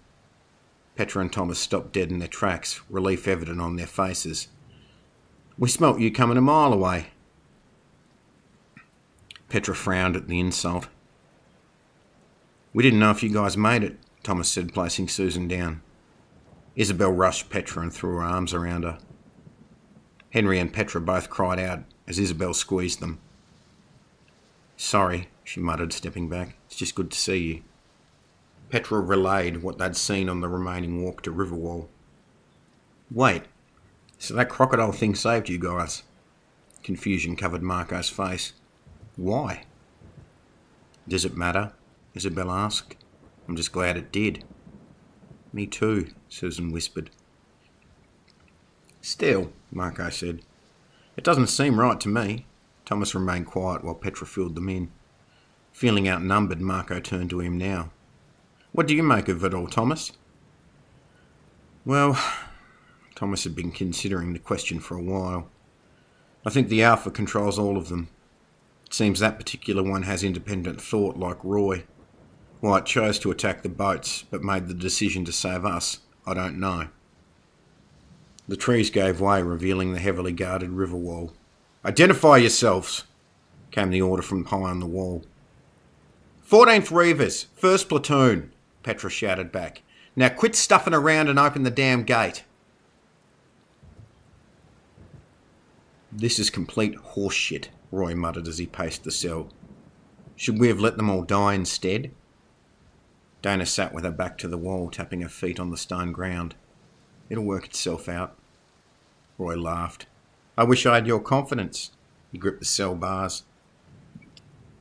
Sebastian was sitting in the cell opposite. "What do you think of all this?" "You don't want to know," Sebastian muttered. "Sure I do." Sebastian let out a sigh. "I think we're dead." "Huh?" Dana's eyes grew wide.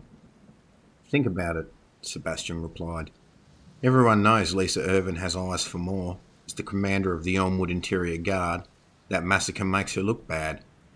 "Yeah, so?" Roy was growing irritated. "The way I see it, we're a way she can make herself the hero." Sebastian gave time for the words to sink in. "Commander Irving can say she held out, got as many people to safety as she could. That bitch will use us to grow a legend. She'll blame us for the deaths, paint you as wolf scum, and your sister and I as traitorous conspirators working with the wolves. All of her men watched us defend you at Elmwood." "Why didn't she just kill us in the courtyard?" Dana asked. Sebastian smirked. He didn't know for sure, but he had a fair idea. "Doing a trial and making it public gives her more eyes and shows she's fair." Dana's eyes remained wide. She knew Sebastian was right. The cell bars clanged as Roy put his boot into them. "Bitch!" "I've been called worse, I guess." Zoe Lockhart stepped from the shadows. Her brown eyes studied Roy. "How long have you been listening?" Dana asked. Zoe smiled. "Long enough." "So what did you find out?" Sebastian asked. Zoe turned to his cell. "That you're smarter than you look?" Sebastian nodded. "What's that supposed to mean?" Roy asked. Dana dropped her head to her knees. "That Sebastian's guess about what they have planned for us is right," she whispered. "Commander Irving will never admit it, but yes." Zoe sat on the floor between the cells. "Elmwood damaged her reputation. She's prosecuting against the three of you at a formal hearing. I think it's to make herself look good by having you found guilty. If she's successful, she'll use it to mitigate the casualties at Elmwood. How was she supposed to anticipate and prepare to fight against a threat from within the ranks?" Roy kicked the cell bars again. "So that's it then. We die so she doesn't look bad." "Is he always this angry?" Zoe asked. Sebastian nodded. "If that's what's going to happen, why come here?" Dana asked. Zoe's eyes focused on Roy. "Curiosity." Roy laughed. "Well, now you've seen the freak, I hope you're satisfied." What would you do if you got out of here alive? Zoe asked. What do you want more than anything else? Sebastian didn't bother looking up. He'd listened to Roy for years. He already knew the answer. Roy's face twisted into a snarl. To kill every wolf there is. Zoe gave a nod as she rose from the floor. That's all I wanted to know. She slipped back into the shadows and out of sight. Zoe slipped into the hunter garrison on the outskirts of the capital. 2 wolves snapped and snarled from behind the cage walls made from silver. Just my babies, Captain, Mindy Riggs said. Mindy's glasses, too big for her face, slipped down her nose. They were trapped below deck on one of the Elmwood boats. Wasn't too difficult to get them back here.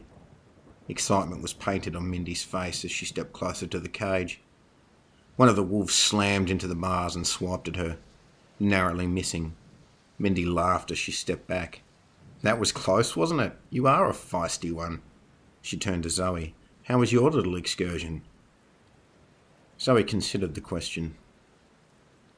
Fruitful. Mindy clapped her hands excitedly. Ooh, goody. I shall fetch the others. Word of the trial had reached Petra shortly after they entered the capital. Her protests fell on deaf ears. If not for Isabel dragging her away, she'd probably be sharing a cell with Sebastian, Dana and Roy right now. She found herself exhausted but unable to sleep. Envy filled her as she eyed the others. Thomas and Marco were sleeping on the stone floor. Henry and Susan were sharing the bed. Isabel, meanwhile, was seated next to Petra, her head resting on her shoulder. Isabel's snoring was loud at the best of times. Petra suspected she'd be deaf in the left ear by morning.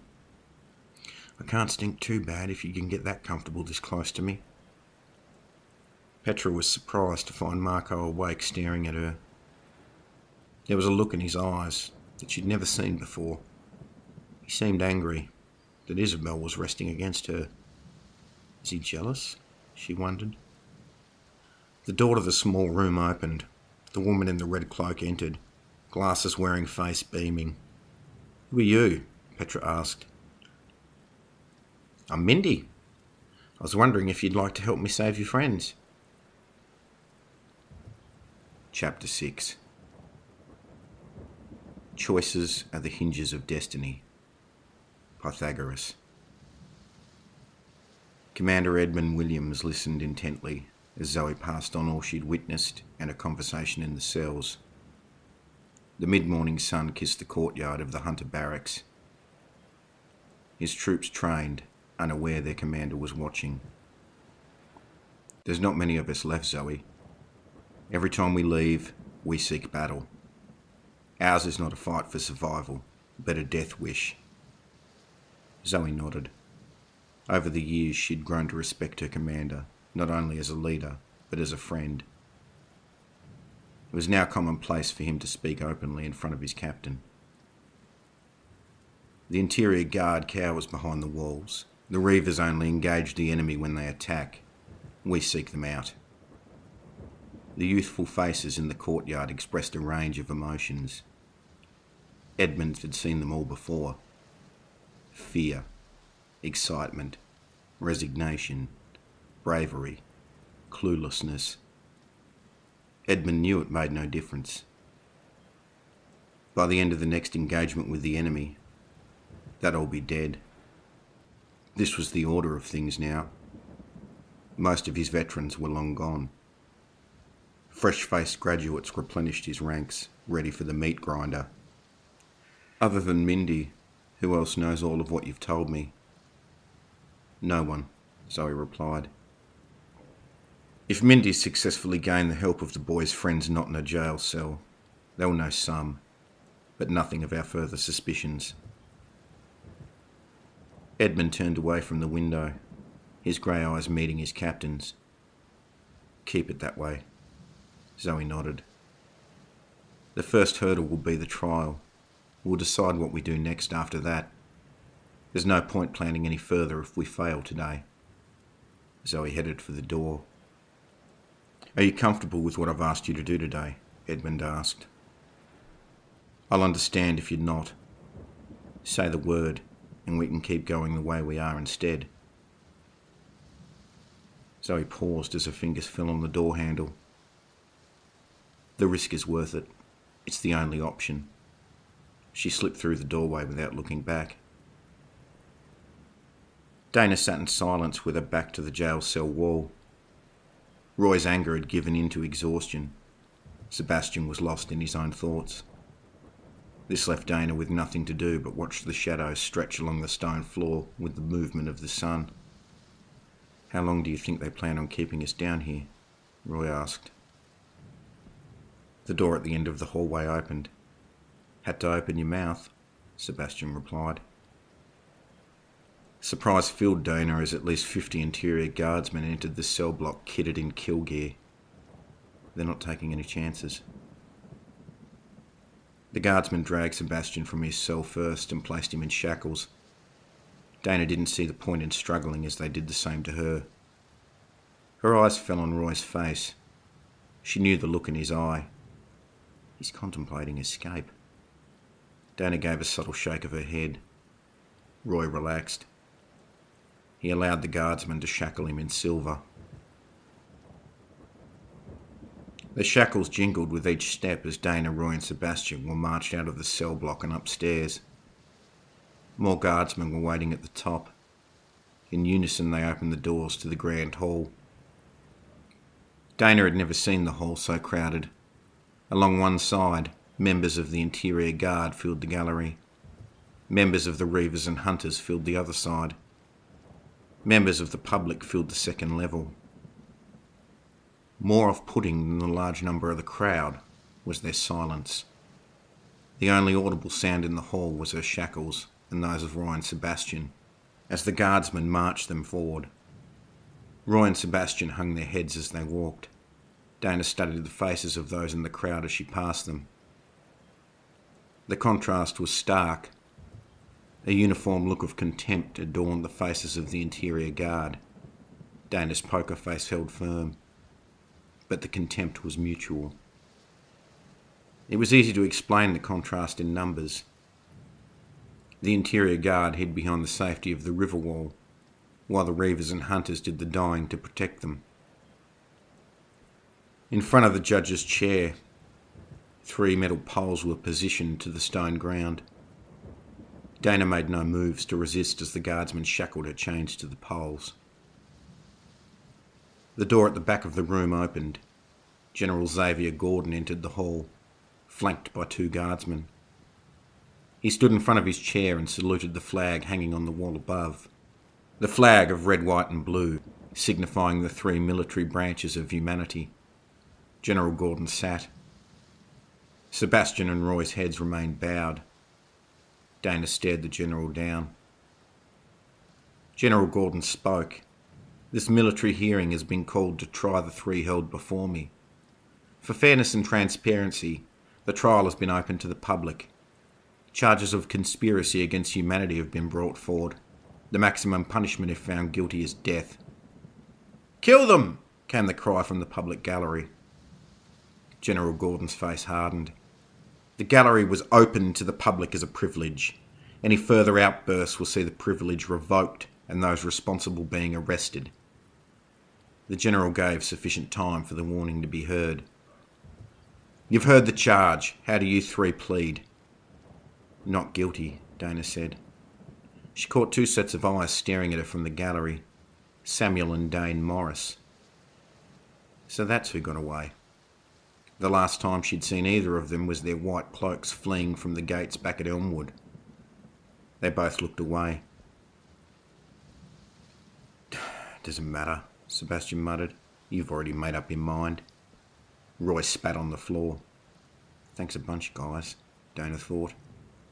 General Gordon, unfazed by the reactions, continued. "Commander Irving of the Interior Guard will bring forward the case against the accused parties." "Thank you, General." Lisa Irvin stood in the gallery. "The 3 before you are Sebastian Allen, Dana Sterling and Roy Barrett. They have all served since fighting age for the Reavers' 14th Platoon. During the recent attack of Elmwood at the hands of the Wolf Horde, It is irrefutable that Roy Barrett is indeed a wolf. I witnessed this myself, as did numerous other witnesses. During the apprehension of Barrett, Reivers Sterling and Allen made attempts to prevent members of the Interior Guard from carrying out that arrest. Are you seeking the death penalty for these allegations if proven here today? General Gordon asked. Yes, General. We were caught by surprise at Elmwood. It is my firm belief that these three aided the assault. With their aid, the wolves inflicted significant death and destruction on Elmwood, forcing the city to fall. Lisa Irving turned to the men and women around her. If not for the bravery of the Interior Guard, the death toll would have been much higher. Bullshit, Dana spat. The Interior Guard were cowering behind the inner wall when we arrived. If not for us and my brother turning into a wolf, you'd all be dead. You should be on your hands and knees thanking us. Order! General Gordon shouted. I will not have these proceedings drift into anarchy. You will have your chance to speak. A smile crossed Lisa Irving's lips. She held a piece of paper aloft. It seems like the natural time in proceedings to reveal this. What is the document you possess, Commander? It is Dana Sterling's record. She lied to join the Reivers. Dana stared daggers toward Commander Irving. It has been discovered that Sterling's birth name is indeed Barrett. She is the biological sister of the wolf. It seems she lied to stay by her brother's side. General Gordon stroked his chin. While concerning, surely it's understandable the girl wished to stay in close proximity to her brother. You would think so, General, but now I fear something more sinister. The proximity would certainly have made life easier for them in any plans to take Elmwood. Kill her! She's a wolf too! Get that man out of here, General Gordon boomed. Proceedings halted while the Interior Guard removed the heckler from the public gallery. This is certainly troubling, Commander Irving. He turned to the other side of the gallery. Commander Williams, it is my understanding that you wish to speak on the accused's behalf. Is that correct? Yes, General. Commander Williams stood. The version of events presented by Commander Irving is in stark contrast to the reports I received. Before you in shackles are the heroes of Elmwood. If not for the bravery of a handful of Reivers and the assistance given by Roy Barrett in wolf form, the survivors in Elmwood would not have made it to the boats and escaped. So what do you propose then, Commander? General Gordon asked. Even if what you say is true, the boy still poses significant risk. How can we be sure he won't attack us in the future? Give them to me, Commander Williams said. Mitigate the risk. Make them hunters. They won't be in the city anymore. Them? I would like to offer the other members of the Reivers who are in Elmwood a position within the hunters. By giving us nothing but green recruits, my soldiers are dying quicker than I can replenish them. 6 soldiers with combat experience and a werewolf will greatly assist in our missions going forward. With all due respect, General, Lisa Irving interjected, Commander Williams wasn't at Elmwood, nor were any of his hunters. I assure you he received no such version of events from any member of the Interior Guard. It must have come from the friends of the accused. She stared at Commander Williams. Am I wrong? Sebastian started laughing. I assure you this is no laughing matter, General Gordon said coolly. Sebastian laughed harder. I should have let you all die, Roy screamed at the Interior Guard. You're nothing but cowards, more interested in how you look than doing your job. Zoe bounded from the gallery to the centre of the hall. Roy's head rocked back into the metal pole as Zoe kicked him. She kicked him twice more in the stomach. You want him dead, Commander Irving, but have you thought about how that happens? Lisa didn't respond. Are you going to do it? Your men? I'd be surprised if any of you have ever killed a wolf. Most of you have never been near one. Do you think this boy is going to let you kill him, if he is in fact a threat? What happens when he turns on you? Zoe pulled a knife from her boot. No! Dana screamed as Zoe forced it into Roy's chest. Roy grunted in pain. Zoe cut him free of his chains and pulled the knife from his chest. Let's put it all to the test. It's the only way to be sure. She stabbed Roy twice more. Come on, Barrett, kill me if you can. Fury filled Roy's eyes, but he remained with the pole. So this is what defeated you at Elmwood, Commander? Zoe shot Lisa a grin. This is ridiculous. Are you going to allow this to continue, General? Lisa asked. Are you done, Captain? The General asked. Not quite. A whistle hung from Zoe's neck. She brought it to her lips. The wolf struggled against its restraints in the darkened corridor behind the grand hall. I thought you stank, Isabel muttered, as she and Petra struggled with the pole connected to the restraints around the wolf's neck. Give it a rest, Isabel, Marco said from the other side of the wolf, where he and Thomas were struggling with the other pole. The faint sound of the whistle carried along the corridor. Ooh, here we go, it's showtime, Mindy cooed, opening the door. Mindy burst through the door into the grand hall with her arms extended out. Ladies and gentlemen, without further ado, let me introduce my special new friend, Benjamin. She pushed her glasses up her nose back in place and motioned toward the others. Gasps and screams rose through the hall as Isabel and the others led the snarling wolf through the doorway. Like a conductor, Mindy signalled for the others to release the wolf from its restraints. Mindy, Isabel and the others backed away. The wolf's wide eyes darted around the hall. It settled on the interior guard and dove toward Commander Irving.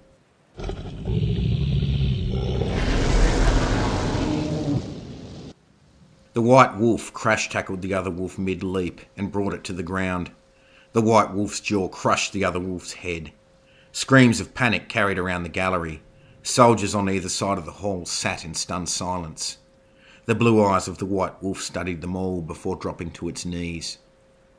The white wolf melted away, leaving only Roy. Guess that proves my point, doesn't it? Zoe said with a chuckle. Of all the interior guards sitting here today, not one of you reacted to a single wolf in time to save your own life. I'll have your head for this, Commander Irving boomed. Then what? Zoe asked. I don't know if you've been keeping track of events. Rainwell, Elmwood, what's next? What hope do any of you have when the wolves breach the river wall of the capital? Enough, Captain Lockhart, Commander Williams said.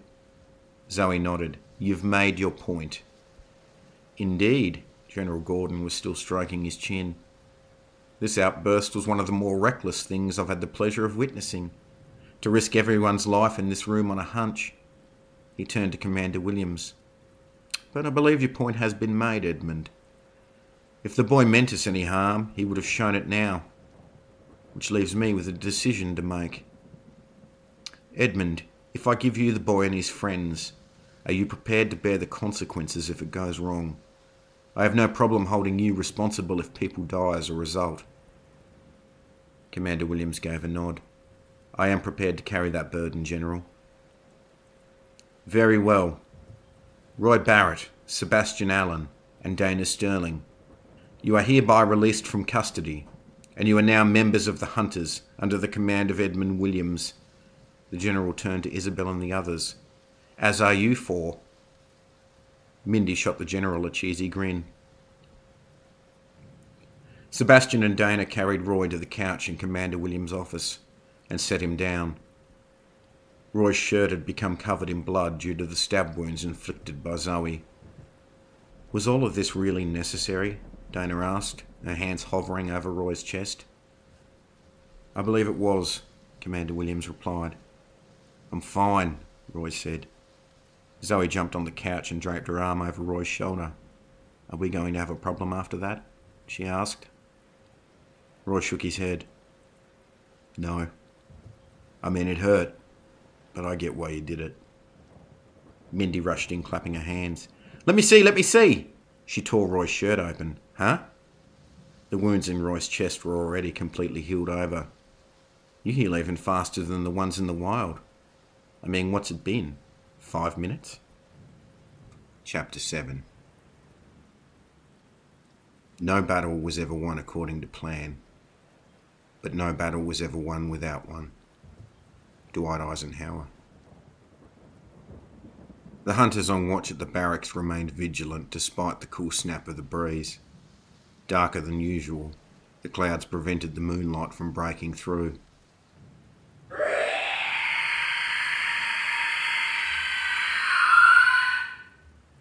The captured wolf grew restless in its cage, forged from silver. It was always more restless at night. It put the hunters on edge. Most weren't comfortable with the enemy within their walls. Unbeknownst to them all, there was another creature within the walls of the hunter barracks on this pitch-black night. With a speed difficult to pick up during daylight, let alone pitch darkness, this silent death moved forward unseen by all, except the caged wolf. With a flash of claws, the lock of the cage cracked open. The sound reverberated throughout the barracks. "Get to the cage!" came the cry.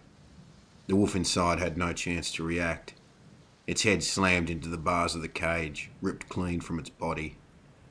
The silent assassin was gone before the wolf's body hit the ground with a thud. "What can you tell me about last night?" Edmund asked from the seat behind his desk. "Nothing useful," Zoe replied, sitting down on the chair opposite. "Someone, or something I should say, judging from the damage to the cage, got past all the hunters on duty without being seen. The captured wolf was killed. Whatever did it got back out without being sighted, despite the hunters being alerted to the noise." Edmund ran his hand through his hair. "I think that's more useful than you realise, Zoe." "How so?" "The wolves are clearly more intelligent than we've given them credit for." Edmund stood and stared through the window at the hunters below. "They've switched tactics. The horde of Elmwood has become disorganised and running wild between there and the capital. The forward march from city to city has ended." Zoe smiled. "Maybe I killed the Black Alpha when I stabbed it through the heart." "Maybe," Edmund replied. "I have my doubts. We've seen the punishment Roy Barrett can withstand. It's safe to assume the other uniques are similar." Uniques had become the term to describe those wolves clearly different to the others. "Well, I'm sure you have a theory, Commander," Zoe said. She respected Edmund, but his habit of labouring towards his point irked. "Correct," Edmund replied, his eyes still surveying the courtyard below. "I believe the emergence of Roy Barrett as a wolf caught them off guard. I think they've shifted their focus." His eyes found Sebastian training new recruits. "How is our new acting captain taking to his role?" Zoe laughed. "He's kind of an arsehole." Edmund turned towards Zoe, a smile on his face. "Reminds me of someone else I know." "Get stuffed," Zoe replied. Edmund put his hands up in surrender. "I meant no offence. If he's anything like you, I'm very happy he's with us." "Way to turn an insult into a compliment, Edmund." The pair sat in a comfortable silence for a moment. "If you are right, Edmund, about the wolves, what's our next move? I know you're not the kind of man to sit idle and wait for them to strike. I know Roy Barrett's trial was your first move of many. What's next?" "I do have a plan." Edmund's grey eyes hardened. "But if it's going to work, it needs to stay between us." Commander Edmund Williams had ridden for Wickamore with 100 hunters 4 hours earlier. Wickamore was a small village at the east of Elmwood. The plan was simple in theory, yet everyone remaining within the barracks was on edge. The hope was Wickamore will have been far enough away from the larger towns to have been missed by the horde, and then due to its proximity would become the staging ground for an advance to retake Elmwood. "Are you across the plan?" Zoe asked. The other captains exchanged glances. Mindy seemed unfazed. Looks of concern painted Hector Helmuth and Daniel Arnold. Neither Hector nor Daniel were known for their intelligence. Both men were battle-tested. Hector was strong as an ox. Daniel, slender and lightning quick. Sebastian, meanwhile, simply felt like he didn't belong with them. "We don't all answer at once," Zoe spat. "We know what we're doing, Zoe," Mindy said with a smile. "Well, most of us do." She shot Sebastian a sideways glance. "If the wolves attack while we're pulling supplies, we're sitting ducks," Hector said. "Did you listen to anything I just said?" Mindy slapped the back of Hector's head. It's the job of Sebastian's platoon to take them down. That's why we're moving during the day, so we can tell him where they are. I'm not sure that makes it any better, Daniel said. Zoe heard enough. All of you get your guys ready. We leave in 30. Are you okay? Dana asked. You seem off. Sebastian lied. Yeah, I'm okay. He was on his way to brief his platoon. Dana locked step and walked beside him. You'll do fine, she whispered. You're a better leader than you realise. You'll be a commander one day. Wait and see. Sebastian's eyes widened in surprise. Did I hear that right? Did you just give me a compliment, Sterling? Dana felt the heat rise in her cheeks. I guess I did. Sebastian's platoon of 20 were waiting by their horses. All rookies, all young. The captain's kind of an arsehole, isn't he? Oliver Wilson quipped beneath his red hair. All the cute ones are, Rachel Stein added. Sebastian's knuckles cracked as his fists tightened. Dana cleared her throat. You don't know how lucky you are to have him. Shock covered the recruits' faces. Under normal circumstances, 95% of you newbies die in the field on their first mission. Dana enjoyed the terror her first comment drew out of them. Captain Allen is the best man I've ever fought beside. 2 of you making it back alive from this mission means he's done his job. Lucky for you, Captain Allen won't be satisfied with that result. He's saved more people from dying than anyone left alive. I hope you know how lucky you all are to have this cute arsehole in charge. Sebastian didn't know what to say. Sorry, Captain, Oliver said. I'm just nervous. I don't know what I'm saying. Sebastian waved it off. Don't worry about it. I won't see you again until Wickamore, Dana said. Stay safe. She held her hand out. Sebastian took it. You too. Dana found the others killing time together before the mission. Where's Roy? She asked. Zoe came and collected him a few minutes ago. Didn't say why, Petra replied. Thomas's face held a look of concern. Damn, Marco said. You're the smartest one out of all of us. If you're this worried, that means we all should be. Huh? Thomas hadn't been paying attention. Oh, I'm sure we'll be fine. Out with it, Isabel demanded. You aren't looking like someone who thinks this is all going to be fine. I can only see it going one of 2 ways, Thomas began. The Horde remains in disarray, and this all goes fine. Or? Isabel asked. It's exactly what the Wolves want us to do, and we're riding into a trap.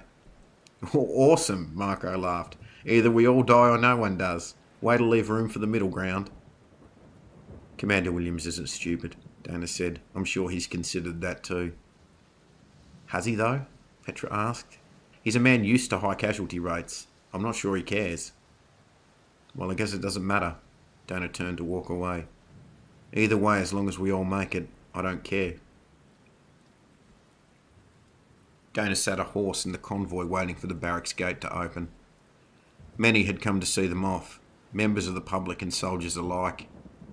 Many of her former comrades from the Reavers wore their white cloaks in the crowd. Dana hadn't managed to find Roy. He was at the head of the convoy with Zoe. He was now part of her platoon. All of them had been spread throughout the ranks to add experience.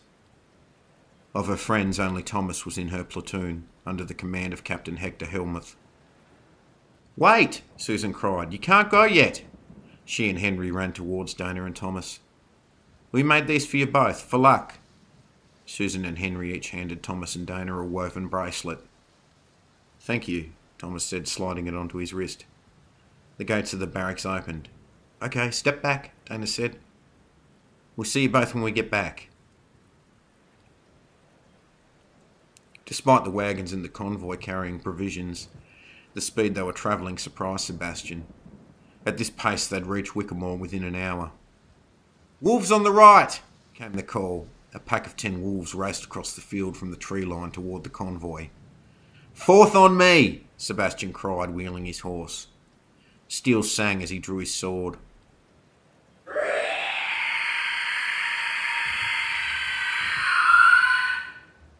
The first wolf bounded through the air towards Sebastian. Blood sprayed as he swung true. Screams erupted as his recruits began to fall. A feeling of helplessness washed over him as he was powerless to save them all. Rachel screamed as two wolves brought her horse down. She fell with the weight of the horse landing on top of her. A sickening crack filled the air as her legs snapped under the weight. Rachel closed her eyes and covered her face as the wolves closed in. Sebastian jumped from his horse and cut them both down from behind. Rachel screamed as she felt hands on her shoulder. "I've got you," Sebastian reassured her. Her scream morphed into one of pain as her broken leg shifted. "Oliver!" Sebastian barked. The terrified boy rode over. "Get her back to the convoy." Sebastian threw her up behind Oliver and slapped the horse to get it moving. Sebastian surveyed the field. Only 6 of his riders remained. 12 dead already, he muttered. Some leader I am. He knew they only survived because the wolves were too busy eating their friends. If there'd been more wolves, they'd all be dead. Sebastian caught movement from his right. Out of instinct, he brought his sword up. Sebastian was knocked backwards as the claws struck. The purple shape moved in a blur. 2 of his riders fell, throats slashed open.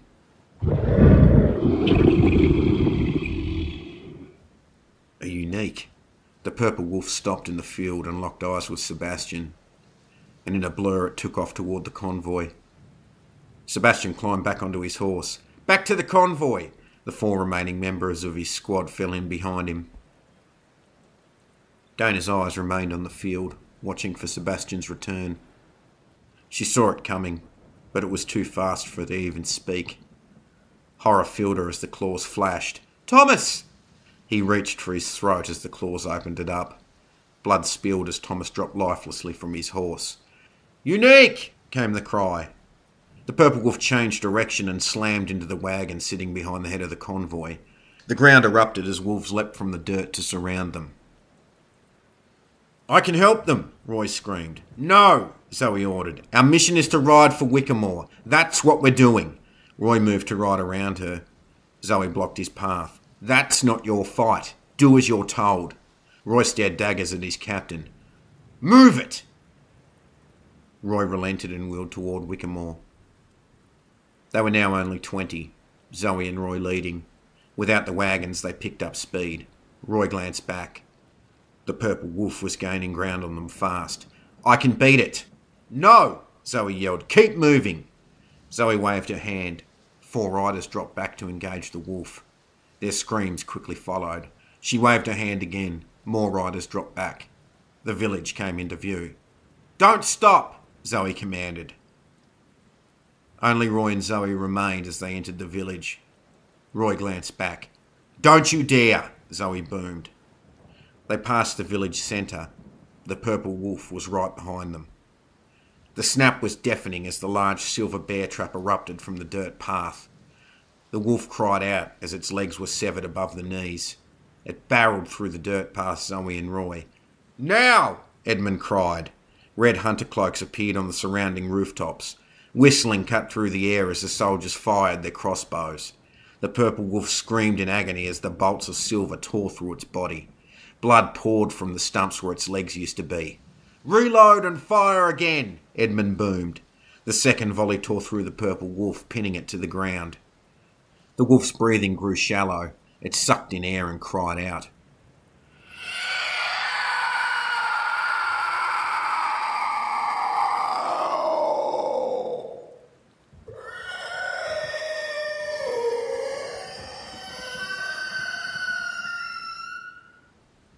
Sebastian returned to the convoy to see the battle ended. The ambush was unsuccessful. The wolves had lost. But many hunters lie dead or dying. He found Dana, Isabel, Marco and Petra huddled around Thomas. "What happened?"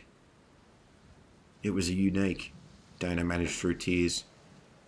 "It came out of nowhere. I was too slow to help him." Petra screamed into Thomas's chest, tears rolling down her face.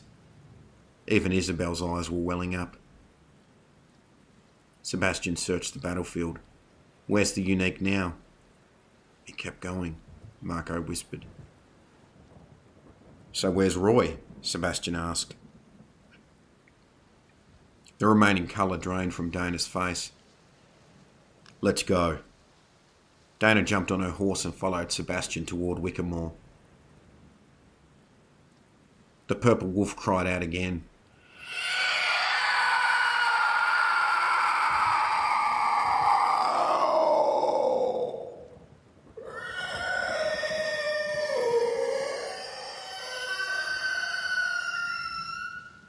Screams carried across the rooftops as the red cloaks were slaughtered. The purple flash dropped to the dirt. "There's two of them!" Edmund yelled. Roy had had enough of running.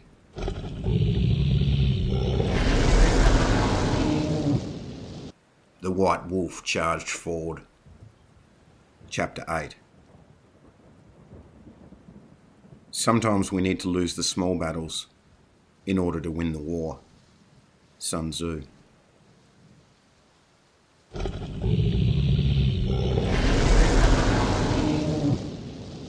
Dust kicked as Roy, now the white wolf, charged. Claws launched toward the purple wolf with a powerful swipe. The purple wolf vanished as Roy's claws swiped air. Screams erupted from the hunters on the surrounding rooftops. Blood spattered as the purple wolf ripped arms and legs from bodies. It opened throats as the hunters thudded to the dirt. Too fast to track, the purple wolf was back beside Roy. He attempted to defend himself. Too slow. The purple wolf tore Roy's stomach open and ripped his leg away, sending Roy into the dirt.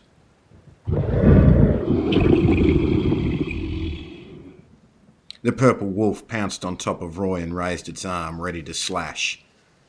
The silver chain of the whip wrapped around the purple wolf's arm. Dana pulled the whip back, tearing the arm off. The purple wolf jumped back and stared Dana down. Sebastian drew his sword and jumped from his horse, landing deftly between Roy and the purple wolf. "Every hunter left breathing! Defend the white wolf!" Edmund boomed. Zoe and the other hunters remaining joined Sebastian.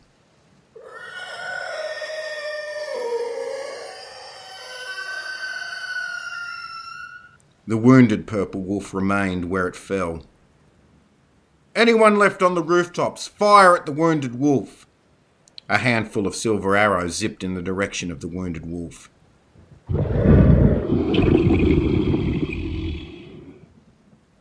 The purple wolf made a charge toward the wounded one. Dana rode to intercept.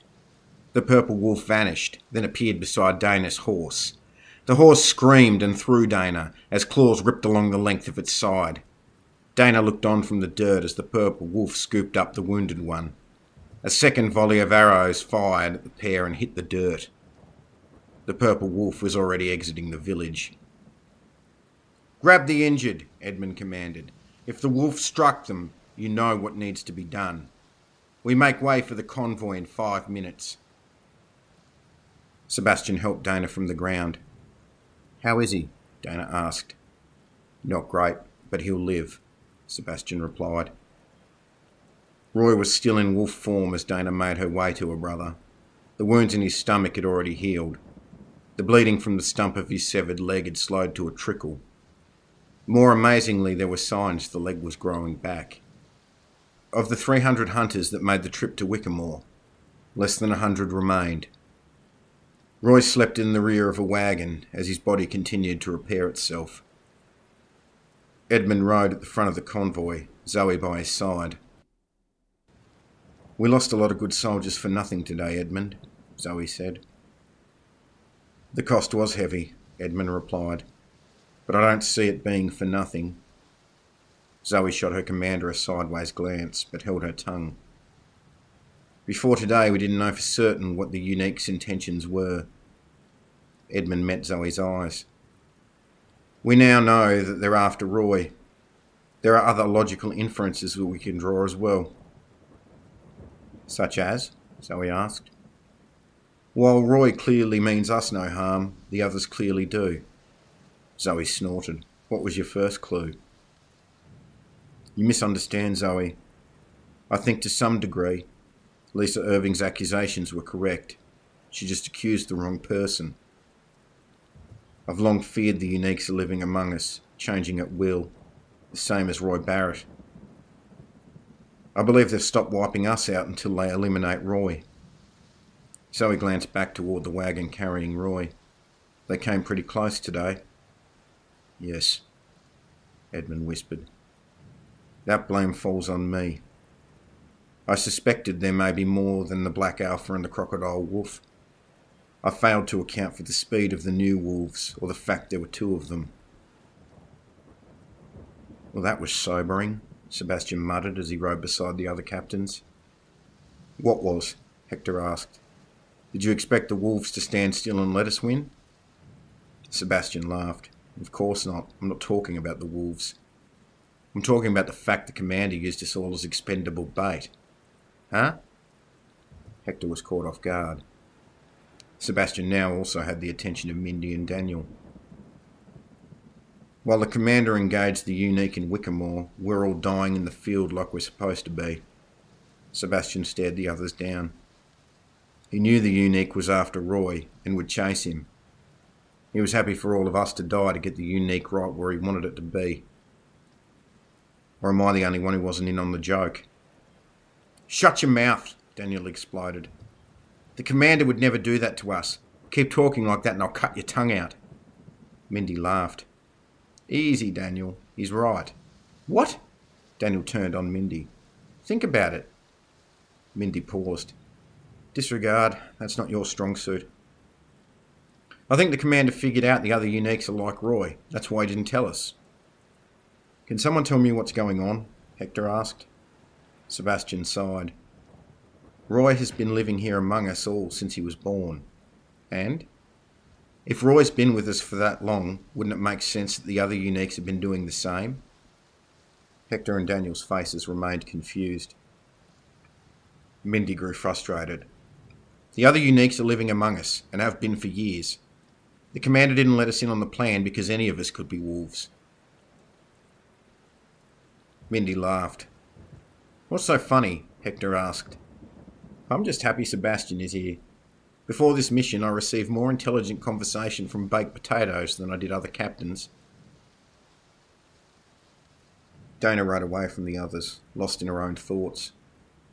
The bracelet the children made for Thomas sat on her wrist, beside the one they'd made for her. She stared with contempt at the commander at the front of the convoy. The entire mission had left Dana with an unpleasant taste in her mouth, and the knowledge they were all very expendable. Edmund's plan to rescue them at the trial no longer felt like a noble act. It was the exchange of one death sentence for another. Today it was Thomas. Who will it be tomorrow? Dana's thoughts drifted through all the encounters she'd witnessed. Every battle, every life lost. The time she thought she'd failed her father and lost Roy. Her eyes grew wide with the next thought. It can't be. Dana rode her horse toward Commander Williams.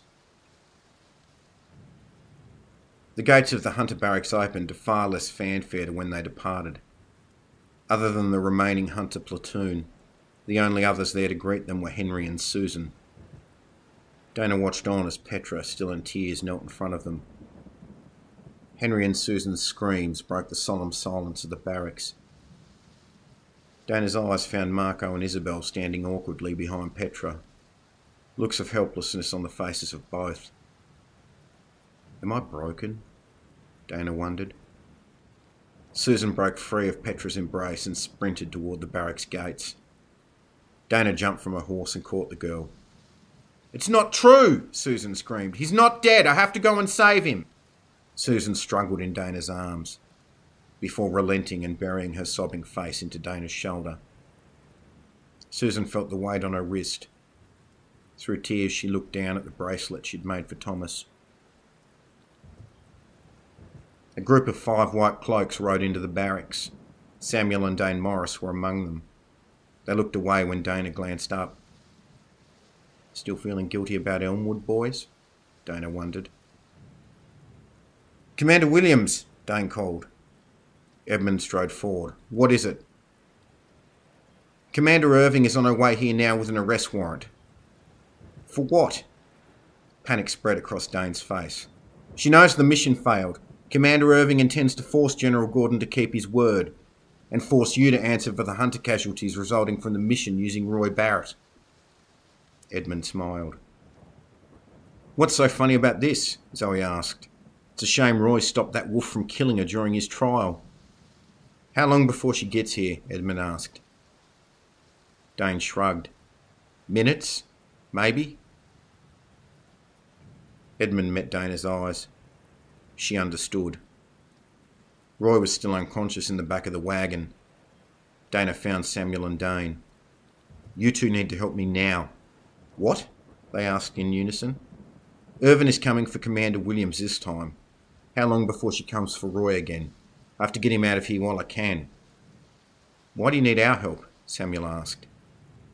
Dana shook her head. Because anyone caught helping us stands to share the noose with us. Both boys couldn't mask their apprehension. I thought, since you left us to die in Elmwood, maybe you'd like to make things right. The brothers turned to look at each other before turning back to Dana. What do you need us to do? Dane asked. Help me get Roy into the stables. 300 blue cloaks led by Lisa Irving entered the Hunter barracks on horseback. Edmund stepped forward to greet them. To what do we owe the honour of this visit, Commander? Commander Edmund Williams, you are hereby under arrest, Lisa responded. For what crime? Edmund asked. Lisa smiled. Your own hubris, Edmund. You accepted responsibility for casualties sustained in battle using your new toy. Her eyes searched the battle-weary faces. Where is Roy Barrett? I have a warrant for him as well. The boy may not have killed 2/3 of your soldiers himself, but neither you nor he prevented them from needless death. Lisa's face hardened. Where is your dog, Edmund? He's not your enemy, Lisa, and neither am I. He glared up at Lisa. How do you know how the mission fared already? Dane kept watch on the door of the stables, while Samuel and Dana covered Roy with hay. Lisa ordered her troops to search the barracks. You don't have long, Dana. He turned to face her. How are you planning on getting out of here anyway? How did you two get out of Elmwood? Dana asked. Samuel stopped shoveling hay and exchanged a glance with Dane. We barely escaped, Dane replied. We both got lucky. Maybe, Dana replied. Why did you watch our trial? I understand that a lot of people did, but why you two? We haven't got time for this, Samuel muttered.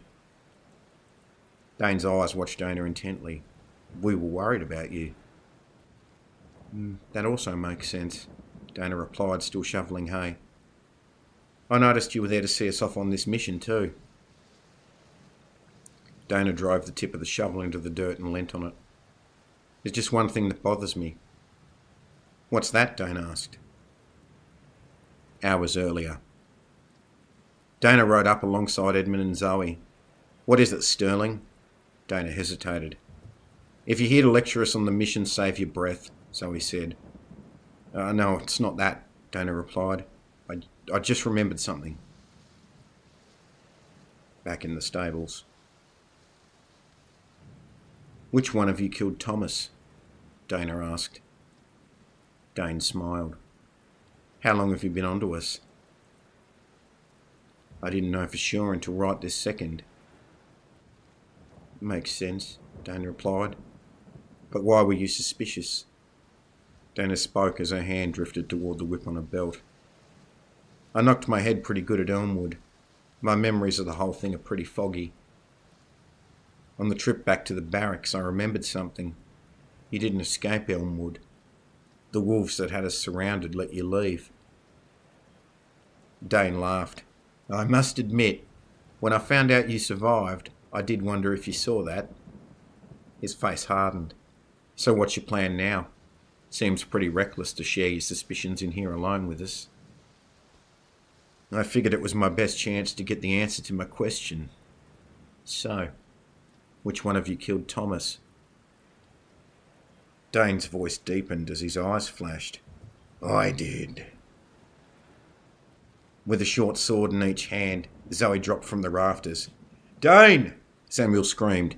He knocked his brother clear as the sword slashed.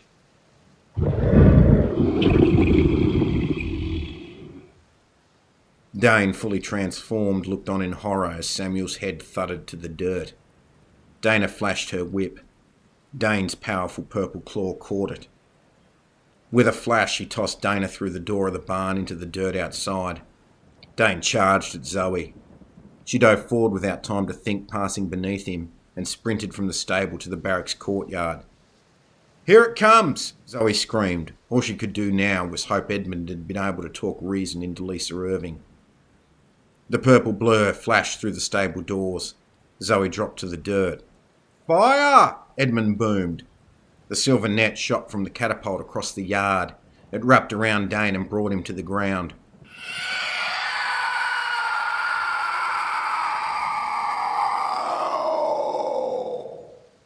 He tried to struggle free, but the silver drained him.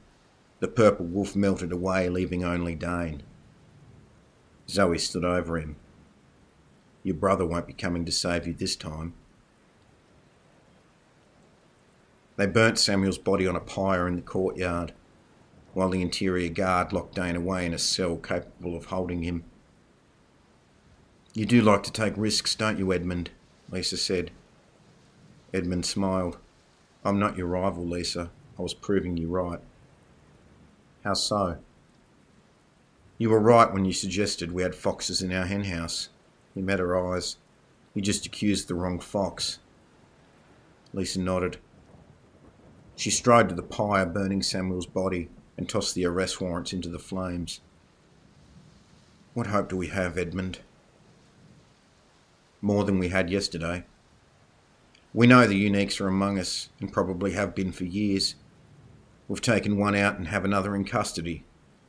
With any luck, interrogations of Dane Morris will provide us with more information right now than we've gained in the past decade." He held his hand out to Lisa. "I think if we start working together, we have more hope now than we've ever had." Lisa took Edmund's hand firmly and shook. Roy came to a few hours later. He didn't know how to react as he was told about Thomas's death, and the further revelation that two men he'd known since childhood were responsible for that death, and many more. Dana remained quiet while Sebastian filled him in, lost in her own thoughts. She left Roy with Sebastian, Marco, Isabel and Petra. The cool evening air was refreshing as it kissed her face. A solitary tear rolled down her cheek. Knowledge is both powerful and lonely. The day had proven to her that the war was far from over, and it was far closer to their doorstep than anyone ever realised. No longer was the enemy miles away. If Samuel and Dane, who'd trained and fought with her for years, shared meals with her, could be the enemy, then nowhere was safe. If you like what you heard, please like and share the video, and please subscribe to the channel. Remember, the dark plays tricks with our mind, but sometimes it isn't a trick. Sometimes there really is something there.